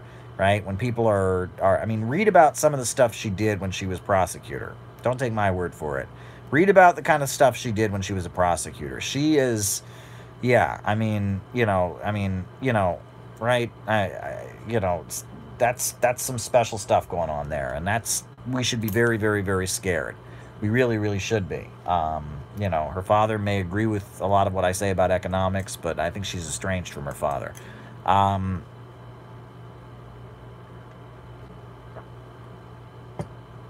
But yeah, folks, soon if you haven't heard it on Sirius XM already, this conversation I had with Dr. Wilmer Leon today, amazing stuff. It'll be up later. One thing that I saw in the news, which I think is interesting, is that North Korea has just changed its constitution and made Kim Jong-un the head of state. They made him the head of state, which I bet you thought he already was. He wasn't. Kim Jong-un was the supreme leader, and he was the head of the military. But the head of state was the head of the Supreme People's Assembly. Bet you didn't know that. And they made Kim Jong-un the head of state. They're assuming that that's so he can sign a treaty with Trump, that he can be the guy to sign a treaty with Trump. And people see that as a good sign, as moving ahead towards some kind of deal. They changed the Constitution, enabling Kim Jong-un to be the head of state. But it's important to point out, right? A lot of people have said to me, very common, right? The fact that Kim Il-sung was the founder of North Korea, that after him, the next leader was Kim Jong-il, and now we have Kim Jong-un. That proves that this is just feudalism. This is just a hereditary monarchy. That's common in the United States, and it's not the truth. Why is it that the son of Kim Il-sung became the leader in 1994 when Kim Il-sung died? Why is it that the son of Kim Jong-il became the leader after Kim Jong-il died? In order to understand that, you have to understand the historical circumstances. You have to, right? You cannot, everything has a context. Okay, so let's back up. When Stalin died, what happened? When Stalin died, a couple years later, 1956, Khrushchev comes in, unloaded a tirade against Stalin. Besmirched, Stalin was awful. Just unloads a tirade against Stalin. Fast forward to the 1980s, when Gorbachev comes in. What does the U.S. media say? Well, there are two factions in the Soviet Communist Party. There are the hardliners, and they're the good ones, like Gorbachev. And they manipulated, and they played people in the Soviet Communist Party against each other, right? And those old hardliners were a bunch of Stalinists, but Gorbachev, he was a good, democratic-minded perestroika guy, right? Right?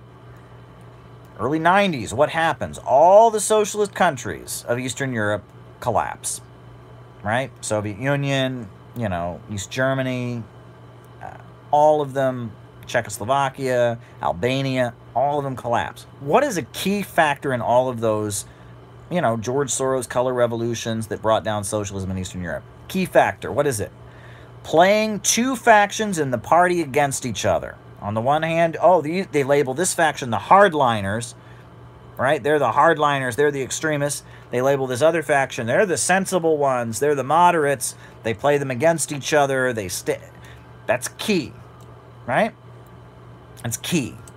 So then, 1994, Kim Il-sung, the founder of the Korean Workers' Party, he was the George Washington of North Korea.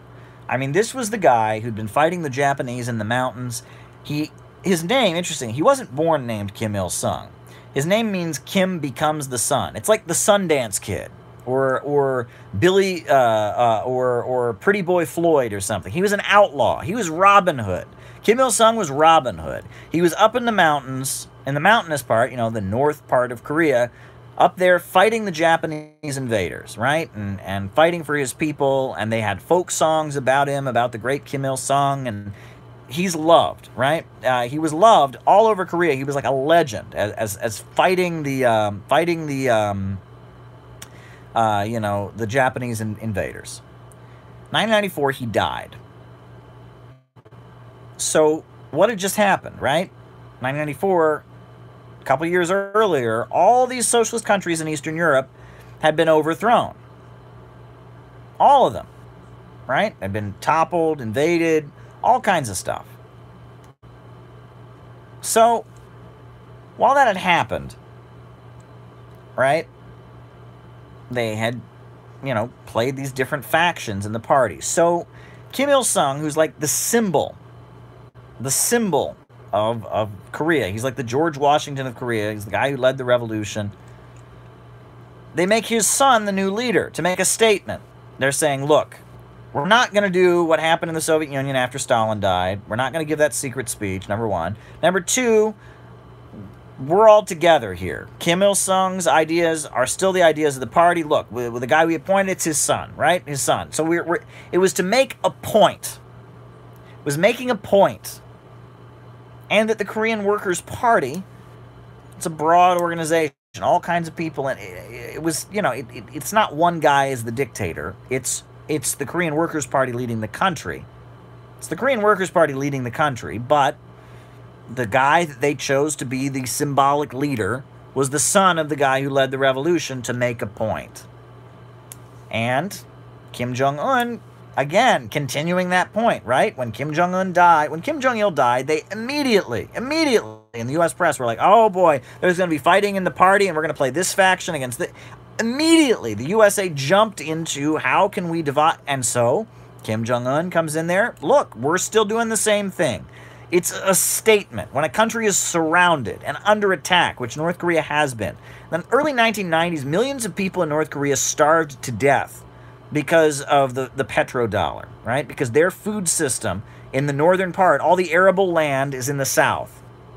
And their food system, they need oil in order to run those tractors and all of that. They couldn't get oil, and people starved to death. And there was a food crisis, okay? And they are still technically at war with the United States. There's been no armistice, right? And so North Korea, a country that's like under the gun with, with thousands of U.S. troops right on their border, I mean, they're under attack. They pulled together, and by having Kim Jong-il come in there, by having Kim Jong-un come in there, they're making the point that they're not surrendering, that nothing has changed. They're committed to their anti-imperialist. They're committed to the founding principles of the revolution. That's what it's about. Like it or hate it, I'm not saying it's necessarily the right thing to do. I'm not Korean. Not for me to say. That's why they do it. That's what it's about. It is not a monarchy. That's not the issue there. It is a political statement. They are sending a message to their enemies that Kim Il-sung is well alive. That's what it's about. That's what it's about. That is what it's about. Someone's saying, is that Juche? Well, no. Juche is it's called self-reliance. It's a particular interpretation of Marxism that they have in Korea. But yes, That is what the secession, the generational secession in North Korea is about. It's a political statement, and that's what it is, and that needs to be said, and that doesn't often get said, but it needs to be pointed out, and I just said it. And where else are you going to get this, folks? Yeah. So, folks, it's getting late. I've been on here for a while, but, you know, I'm not in a rush to get out of here. You know, so, yeah, I see people are, like, arguing in the chat about stuff. I don't know what you're arguing about. I'm talking about North Korea here. I'm done talking about North Korea, but there you go. You know, here's the thing I wanted to do. You know, in the new book, there's an essay that I wrote in the new book. And it's interesting because there are people who don't really have never read this essay. And I think that they would be amused by it. So I'm going to read to you the second to last chapter from City Builders and Vandals. It's an essay I wrote called Odinist America. Odinist America. I'm going to read it to you. I am going to read you Odinist America.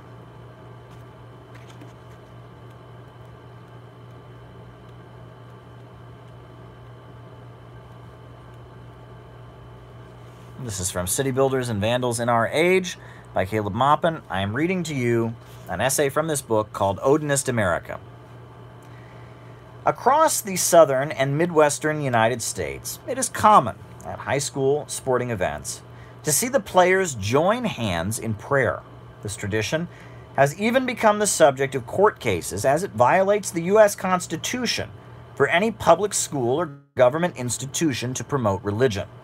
Regardless, in many football fields and basketball courts, you will see American high school athletes joining hands and, led by their coach or instructor, bow their heads and ask for the blessing of Jesus Christ before they go out and engage in competition. Now, what purpose does this tradition serve? High school athletes and coaches will be very open and honest about this. The prayer is asking God's assistance in helping the players to fully concentrate, give their most full efforts, play to their best ability, and vanquish the opposing team. Yes, many coaches and principals have joined hands with football players and basketball players and muttered the name of Jesus Christ. But to those who understand the Christian religion and its history, something seems to be oddly misplaced about this tradition. Jesus Christ, let us recall, said that the last shall be first and the first shall be last. Christ's message and teachings have very little, if anything, advocating that one go out and struggle to the best of one's ability, put forth gigantic efforts in order to defeat a rival group of players in order to win a competition. But yet, many Americans seem to have placed this work ethic at the center of their worldview. Conservative American Christians have many misattributed bits of wisdom aligning such sentiments with the Christian Gospels.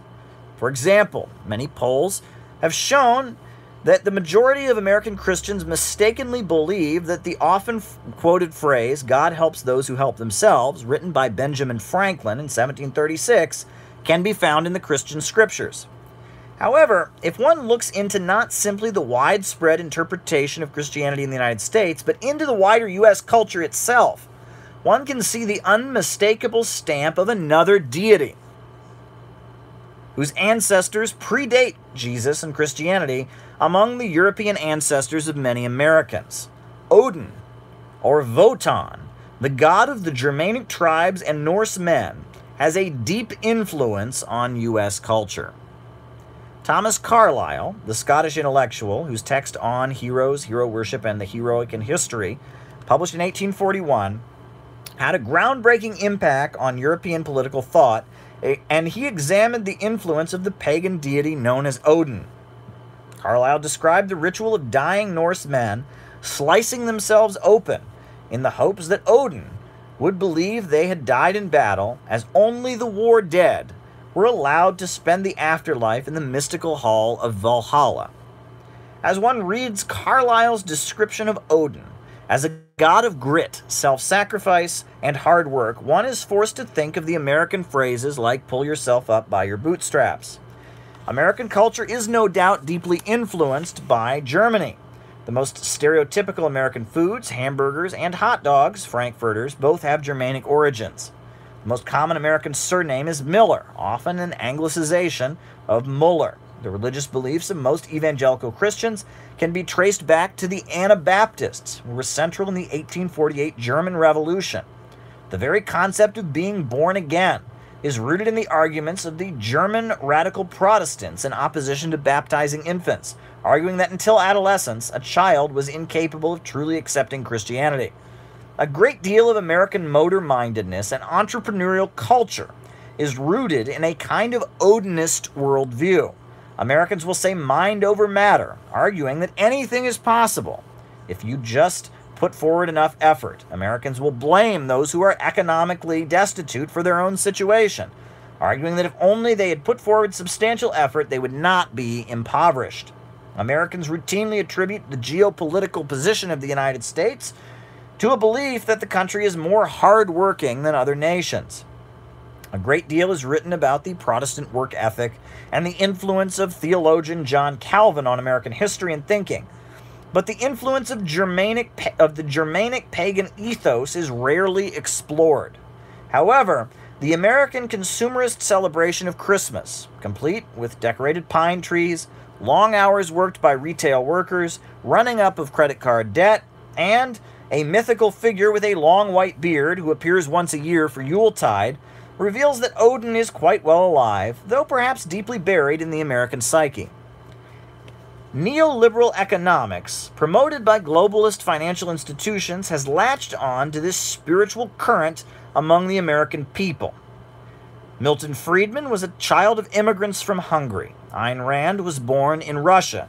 Ludwig von Mises and Friedrich von Hayek were anything but American. Yet the economic theories they pushed were very easily swallowed by the American people. The American culture of hard work pays off and a man's house is his castle became a very welcome host for free market economic theories and parasitical international banking institutions and corporations. The Odinist values of Americans have been channeled to argue for policies of deregulation and full integration of the country into the open international system. As the result of decades of privatizations and deregulations and globalization treaties, the USA is in an overall economic decline. Across the USA, roads are being unpaved because municipalities cannot afford to maintain them. Water is not being properly purified Water is not being properly purified. The U.S. Department of Agriculture reports that a number of households across the country are food insecure, with basic nutrition access at risk. The industrial middle class has been eroded by both technological advances eliminating labor and a global race to the bottom, as corporations scour the globe searching for the lowest paid workers. The vast natural resources of the country produce huge amounts of wealth for Wall Street oil and fracking companies, while the people who inhabit the vast territories of the country where oil and gas is extracted become poorer and poorer over the years. While such circumstances in other nations might result in some kind of socialist or nationalist upsurge, blaming the corporations and banks that have swept away prosperity, Americans have largely internalized a kind of Odinist interpretation of their hardships. They watch TV programs talking about rags to riches and Horatio Alger-like stories in which people have become rich by working hard and sacrificing. Americans suffer in silence, believing that they themselves are the ones to blame for their suffering, and only if they work harder and sacrifice more can they become better off. Efforts to understand the economic situation in an overall or collective sense are largely absent among the population. Americans will happily consume books about how to personally save money, to think like a wealthy person. Books on nature of the economy itself and the economic conditions of the country do not sell very well. As their incomes decrease and their lives become less and less stable, Americans increasingly turn to opioids in the hopes of finding some level of solace. The diseases of despair, such as narcotics, alcoholism, and suicide, are claiming the lives of an increasing number of Americans. Neoliberalism, which largely guts and undermines the U.S. economy, has hijacked the work hard to get ahead and go out and make something of yourself sentiments that were once quite a boon to U.S. society overall. However, among younger people in the United States, figures like Alexandria Ocasio-Cortez and Bernie Sanders are certainly popular. These figures have openly called for expanding the U.S. welfare state, guaranteeing education and health care to the population, and imposing a heavier tax burden on the rich. Millennial Americans, who face a much harder economic situation than their parents, are much more sympathetic to social democratic rhetoric. However, a right-wing current remains very widespread in critiquing democratic socialism as being un-American. Those who follow Sanders or Ocasio-Cortez are labeled as lazy, spoiled, pathetic. They are portrayed as wanting government handouts and begging the government to give them stuff for free. The term snowflake, referring to a kind of cultivated oversensitivity among the younger generation by right-wing critics, has become popular.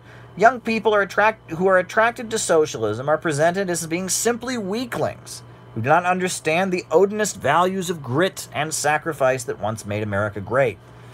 Some of these criticisms are valid. The majority currents of the contemporary left, largely controlled and crafted by academia, are very much guided by postmodernism, identity politics, and ultrasensitivity. The campus-based activist groups tend to begin meetings with each attendee stating their preferred gender pronoun, and a rhetoric that creates a kind of self-care, therapeutic atmosphere in which victimhood is aspired to as an ideal state of being. The right accurately critiques the prevailing left as unleashing sentiments largely rooted in jealousy and resentment, and a desire to tear down those who, quote, have it too good and benefit from white privilege or cisgender hierarchy. However, the overall history of leftism in the United States and the world tells a different story. The history of socialism in America is not limited to postmodern whining about it's unfair and calls for an expanded welfare state, along with a ban on mansplaining. The socialist current in U.S. history, going back to the 1800s, includes figures like Daniel DeLeon, Eugene Debs, Elizabeth Gurley Flynn, William Z. Foster, Henry Winston, Claudia Jones, and Huey Newton, among others. These figures, despite being leftist and anti-capitalist, espoused almost the same kind of American and Odinist values of grit, self-sacrifice, and struggle. Their rhetoric included a burning anger, as well as a call for selfless courage and relentless effort to change the world.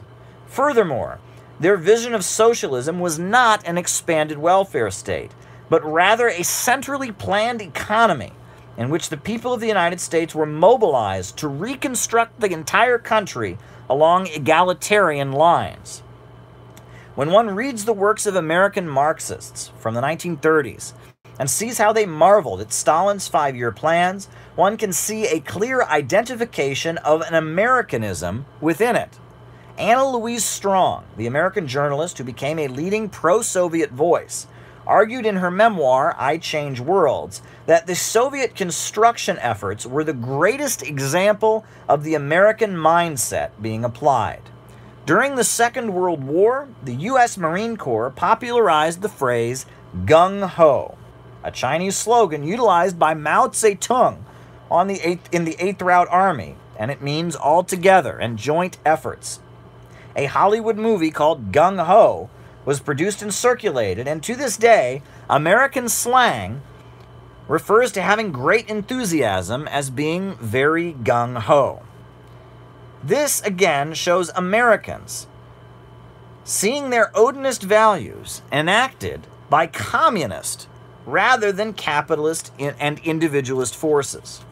The Odinist spirit of American culture has so far only been utilized by neoliberalism. Free market advocates have effectively presented themselves as the defenders of the American way of hard work and entrepreneurialism. However, as the socialist movement expands and anti-capitalist ideas become more and more popular, socialism will most likely need to adjust and find a way to adapt itself with the motor-mindedness and will-to-power sentiments that are central in the minds of so many working-class people across the USA. Americans believe in hard work, sacrifice, grit, valor, and struggle. Such sentiments are present all throughout the world, and Americans have more than a small streak of these values, but they are hardly unique to our shores. However, the efforts glorified by such values are most effective when they are combined, when nations are no longer held back by the irrationality of greed and the anarchy of production.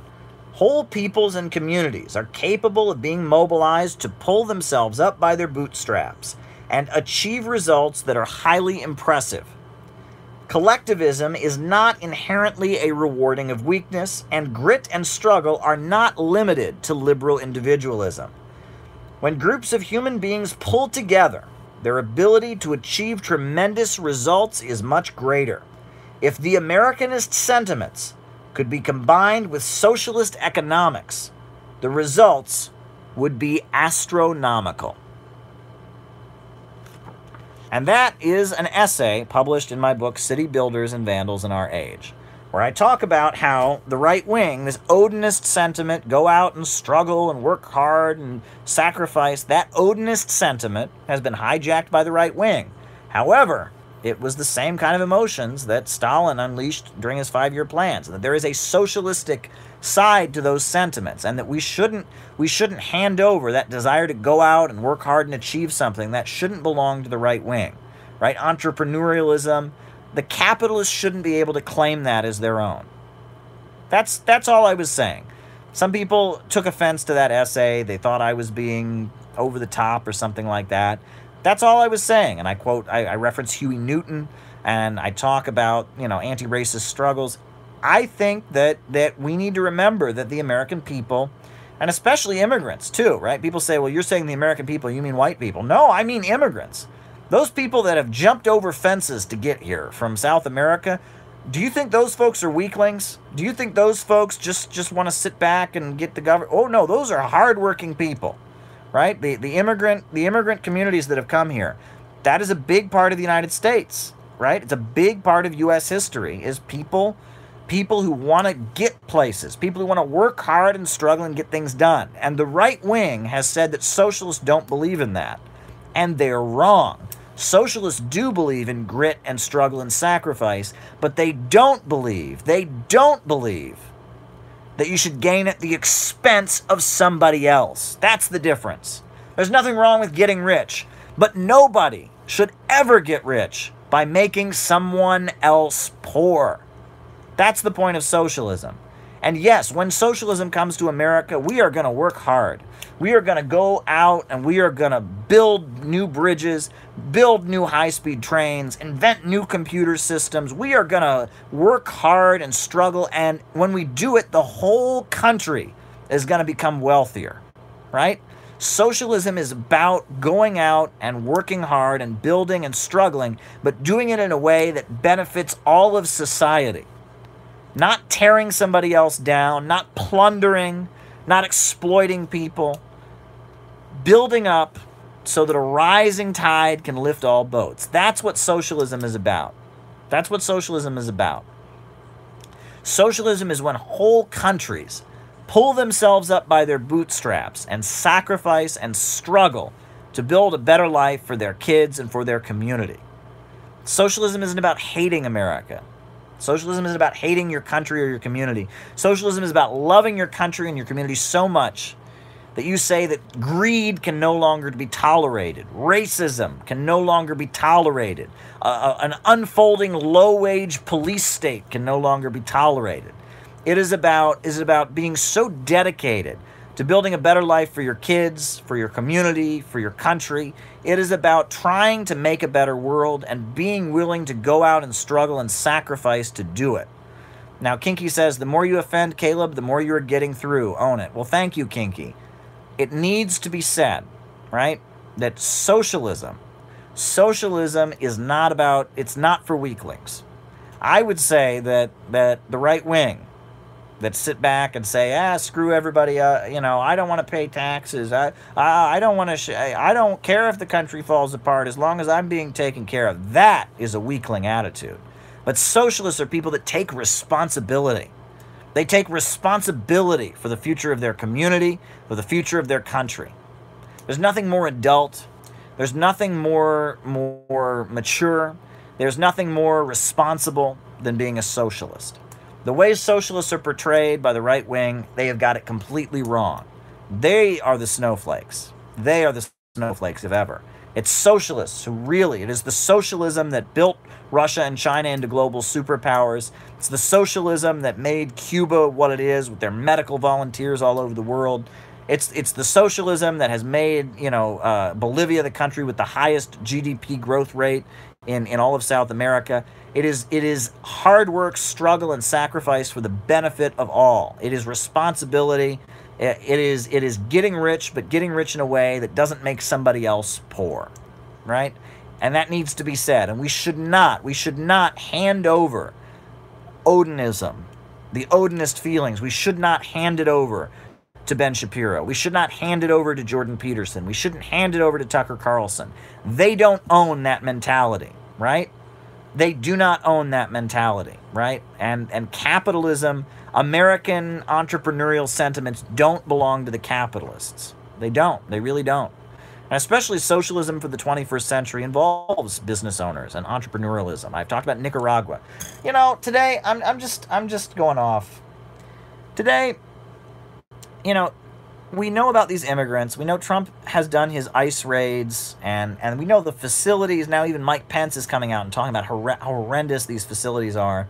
Where are these folks coming from? Guatemala, Honduras, Mexico, countries that have been destroyed by capitalism. So while things are so bad in these countries, while a lot of these immigrants that are coming over the border don't speak Spanish, they speak indigenous languages because they don't have universal literacy in these countries, right? That's what capitalism has done. For all the thousands of years that Guatemala and Honduras and Mexico have been part of the global capitalist system, they haven't even achieved universal literacy yet, right? Whole sections of the country without running water, without electricity. I mean, this is, meanwhile, in Nicaragua, where the socialist government is in power, what are they doing right now? Operation Smile.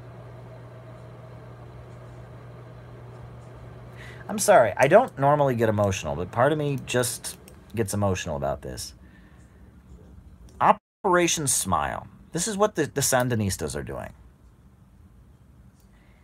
They are providing people who've never had, dental care. And all over the country, they are sending dentists to give people dental care.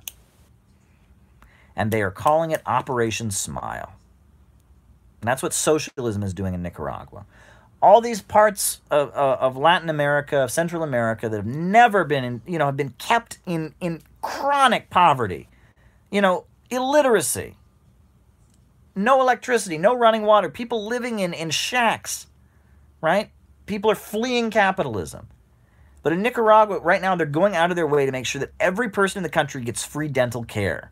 And they have Operation Smile, and you can look at this. They have dentists that are going from village to village, giving low-income people dental care. For the first time in their lives, they've never had dental care, right? Their whole lives, I mean, think about it. Think about poverty. People make jokes about Appalachia, right? And they talk about, the hillbillies that have no teeth. Think about that, though, right?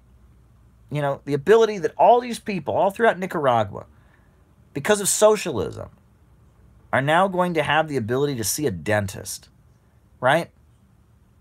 But these people would tell you that socialism failed. It's unbelievable. Operation Smile. Read about that. That compares socialist Nicaragua and what they are doing for the people there, where they've already wiped out illiteracy. They wiped out illiteracy in the 1980s, right? Despite the fact there was a civil war going on and Ronald Reagan was sending terrorists down there to tear the place up and sell drugs and bomb harbors, right? They wiped out illiteracy. They got healthcare clinics with Cuban doctors, and now they've got Operation Smile, and they've got these dentists. They just started it, these dentists going from rural village to rural village, giving these people that have already got universal literacy. A lot of them already have most of them already have electricity.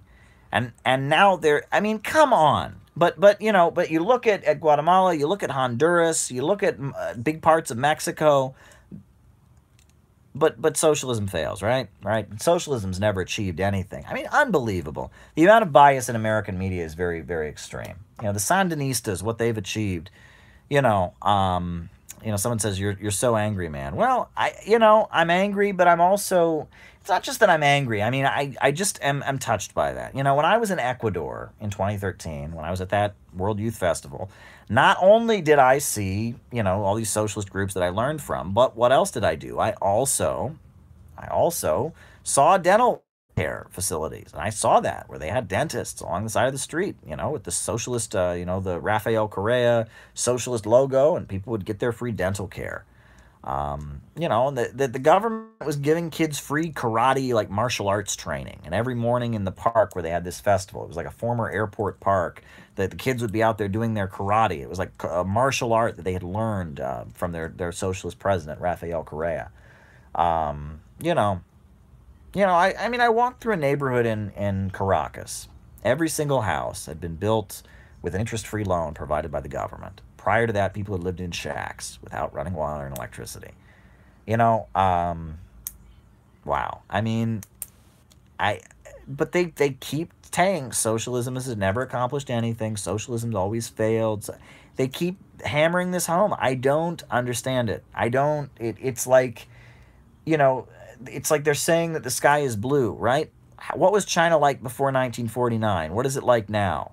What was Russia like before 1917? What is it like now? Socialism has achieved so much in terms of bringing, Egypt, for goodness sakes. I've talked about this before. I talked about it in the book. Most huge chunks of Egypt didn't have electricity until the Soviet Union teamed up with the Arab Socialist government of Abdel Nasser and built the Aswan Dam.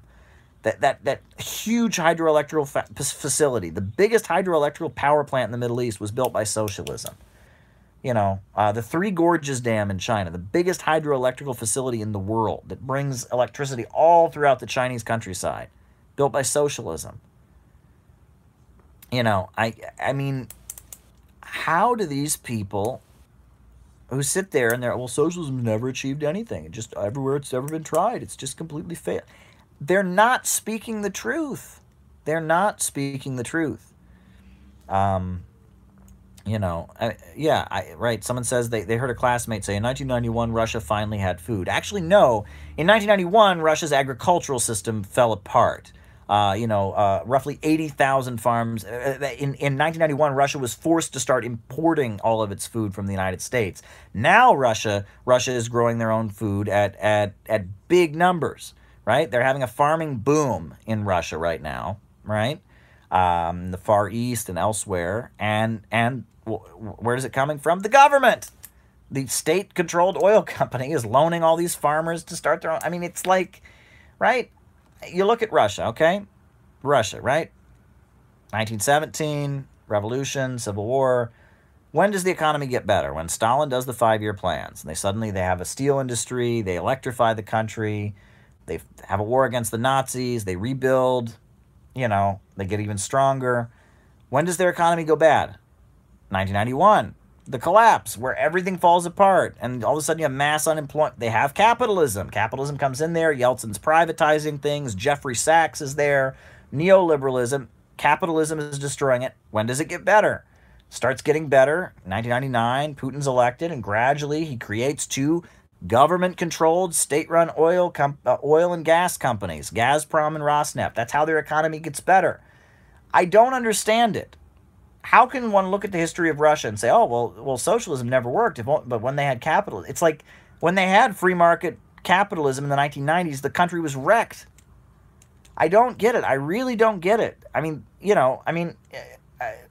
went to Ecuador prior to 2013. I went to Ecuador when I was a 12-year-old kid in 1999. And I got off the plane in Quito with my father. I had never seen that level of poverty.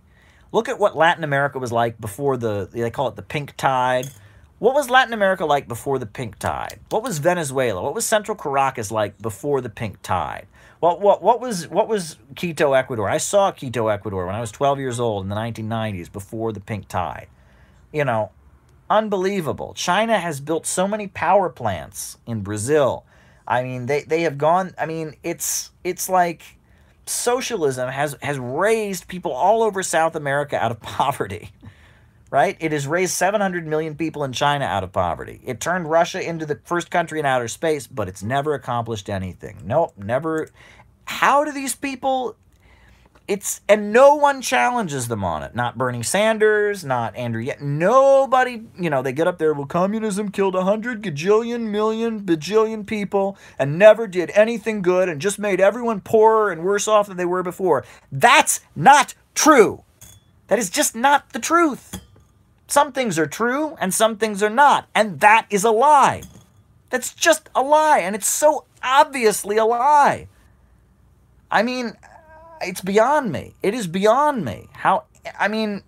It's the facts are right there. Sputnik, goodness gracious, how do people say this stuff? It's beyond me. Sorry, I'm getting fired up about it, but I hear it all the time. Whenever this topic of socialism and communism comes in, everyone knows that communism has never achieved anything, and that's just not the truth.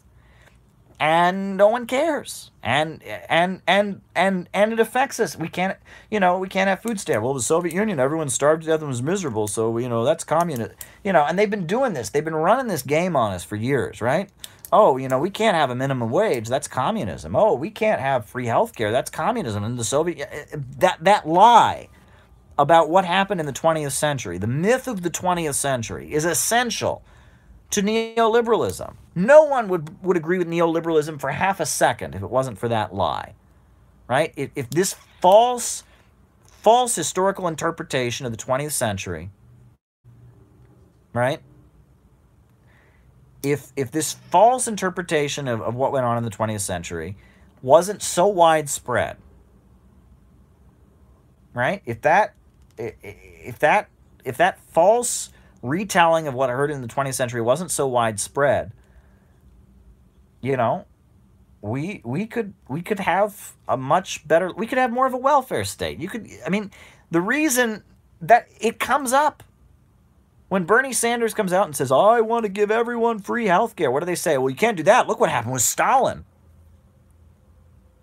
As long as people continue to believe this lie, that you need capitalism, that without capitalism there's no economic growth. As long as people continue to believe that, things are not going to get better, right? This lie must be refuted.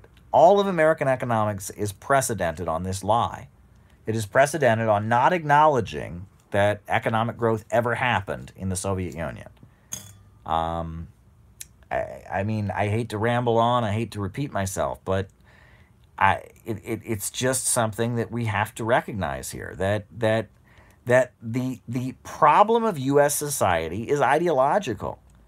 People really believe that if you don't have the free market capitalist system, there's no other way of doing things, and there clearly is. Must be said. I'm gonna get off here in a few minutes because it's late. But yeah.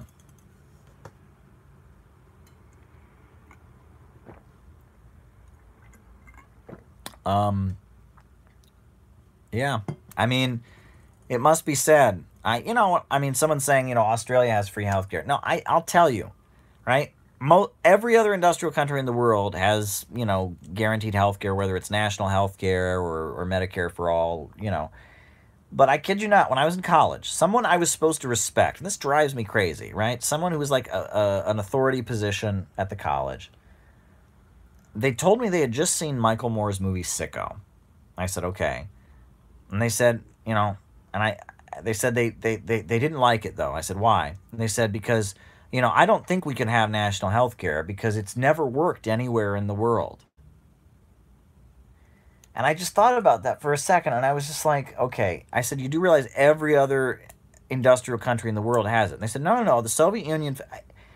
And this was somebody I was supposed to like. This was like a person in an administrative position. I was like... That was their argument. We can't have free health care because it's never worked anywhere in the world. It's like, well, gee, Britain, France, Germany, right? I guess they're all starving and miserable and desperate, right? Right? They're all fleeing. But that's how, it's like oh, you say socialism? That's the Soviet Union. And they have this myth about what the Soviet Union was like, and that's that. You know, and it's so well ingrained among the culture. Like Putin comes out and he says the collapse of the Soviet Union was a tragedy. And in Russia, that is not a controversial statement, right? Anti-communists agree with it. Communists agree with it. All kinds, because people remember what happened. The collapse of the Soviet Union was an economic disaster, right? Mass unemployment, hunger, desperation, drug addiction, suicide. It was an economic disaster for the country. But, right? In the U.S. media, they're like, he said the collapse of the Soviet Union was a disaster. What a lunatic. And it's like this is so ingrained among the population that like they make it out like Putin saying that the collapse of the Soviet Union was a disaster is like Holocaust denial, right? Putin's not a communist, not a Marxist, but he says the collapse of the Soviet Union was a disaster, and they're like, aha, we got him. What a crazy thing to say. And it's like, have they looked at any economic statistics from that time? It's crazy. I mean, this lie has been so ingrained among the population, right? And immediately, when you argue with these people, the conversation immediately changes to human rights. You start showing them economic data, and then they go, oh, yeah, but they violated human rights, so none of that counts. And that's funny. That's funny, because if that's the case, right? Every time you herald America's economic achievements, you say, oh, Native American slavery doesn't count. No one does that, right? And nobody, right? If they say, oh, the USA has a strong economy, that's because of capitalism. No one sits there and goes, oh, but the USA killed Native Americans and there was slavery and racism, so none of it counts. No. They say, oh, well, our capitalist system has had all these achievements, and yeah, slavery and all that was bad, but that's separate. Oh, it's separate, right? But the second that you say that everyone wasn't poor and starving under Stalin and there were huge economic achievements, they go, oh yeah, but there were gulags, so whatever. Are you defending gulags? Right? It's like a confirmation bias that is so unbelievable, where it's like, you know, I don't know. I mean, it's like on this basis, right? If you say, I mean, if you apply that logic, right? Nothing in the United States. All these people that say capitalism is great because of the United States and socialism never worked because of gulags, right? It doesn't apply. Like, this is like, you know, human rights violations, atrocities, bad things go on, don't prove that the economy didn't expand, right? The economic numbers, the standard of living increasing, that all happens, and that's the argument, right? You'll get from people is you'll show them the concrete data that the Soviet Union produced huge amounts of economic growth, vastly improved living standards, and then they go, oh yeah, but they have gulags, so none of that counts. And like, no, that's not how things work, right? And then the crazy thing is these libertarians love human rights violations. They love it, right? Check out what they say about Pinochet, right? Look at their helicopter memes. They love authoritarian dictators because they kill communists, right? They love it, right? You know, they tell you, oh, we're all about freedom. No, they're not. They're about freedom to make money. That's what they're about, right? I mean, they really are. But enough said. I'm going to get into a more positive mindset. I think I'm just tired. It's a summer night. I don't know. I'm tired, but I love you all. I really do. And we're doing something very, very special here. I get frustrated here, but I care about you all. I really do. And we're doing something really special here. We really are. It's been a good live here tonight. A lot of you, a lot of super chats. I'm still very deeply grateful for that really big one I received. And, we're doing great things here. And I am optimistic, right? I know that, we're in the middle of a hard time in the country. We really are. The standard of living is dropping, and all of that. But, there's a generation of young people who are open to hearing about socialism. There's a rising alternative on the global economy. Information is widely accessible. Things are changing, right? I have never had a Sunday that was not followed by a Monday. And I've never had a Monday that was not followed by a Tuesday. Never had a Tuesday that was not followed by a Wednesday. A does not equal A, right? It boils down to the essential essence of Marxism. A does not equal A. Got to remind yourself this. It can get hard sometimes. You got to remind yourself this. right? A, first A, can never equal the second A, right? Can't ever happen. A does not equal A. There is no way that that first A that I drew can be the exact same as the second, because the entire world is constantly in motion, right? Nothing is permanent in the universe. All that exists is constant change. That is a fundamental reality. And as bad as you think the present is, it's only temporary.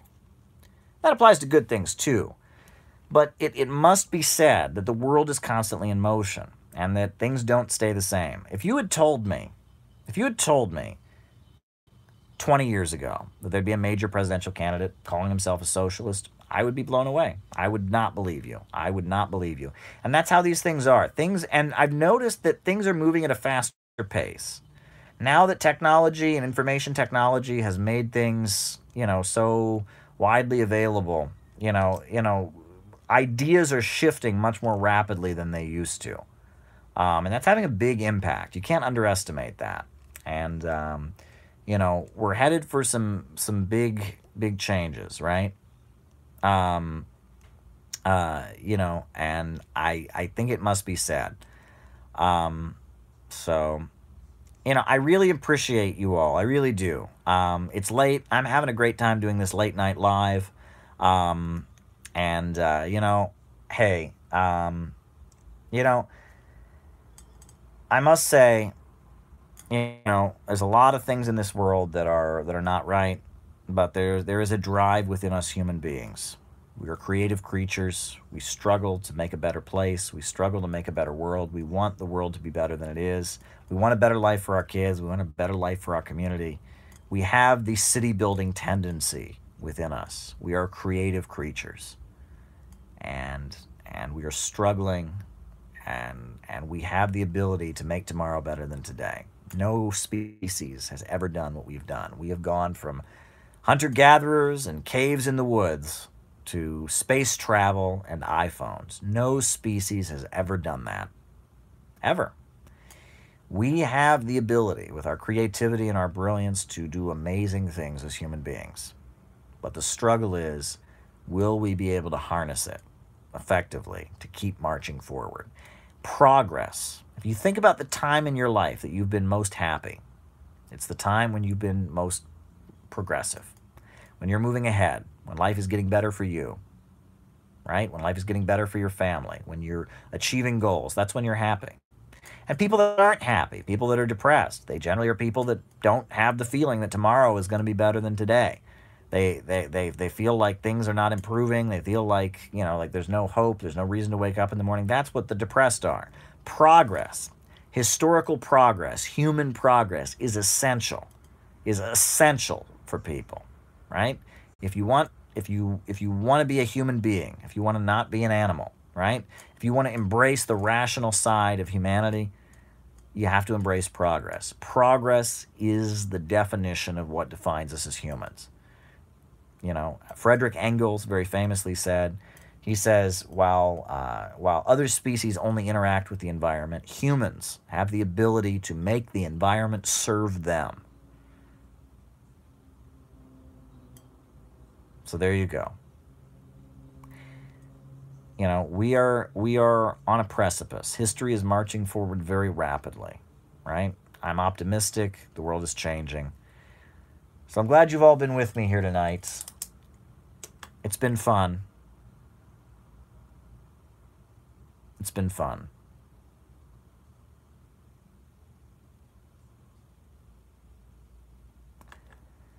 I wish you all the best. It's been a ride, as Proletarian Storm is saying. I'm having fun, though. We're all having fun. We talked about UFO, communism, Posadism. We talked about all kinds of stuff. It's been fun. Have a good night.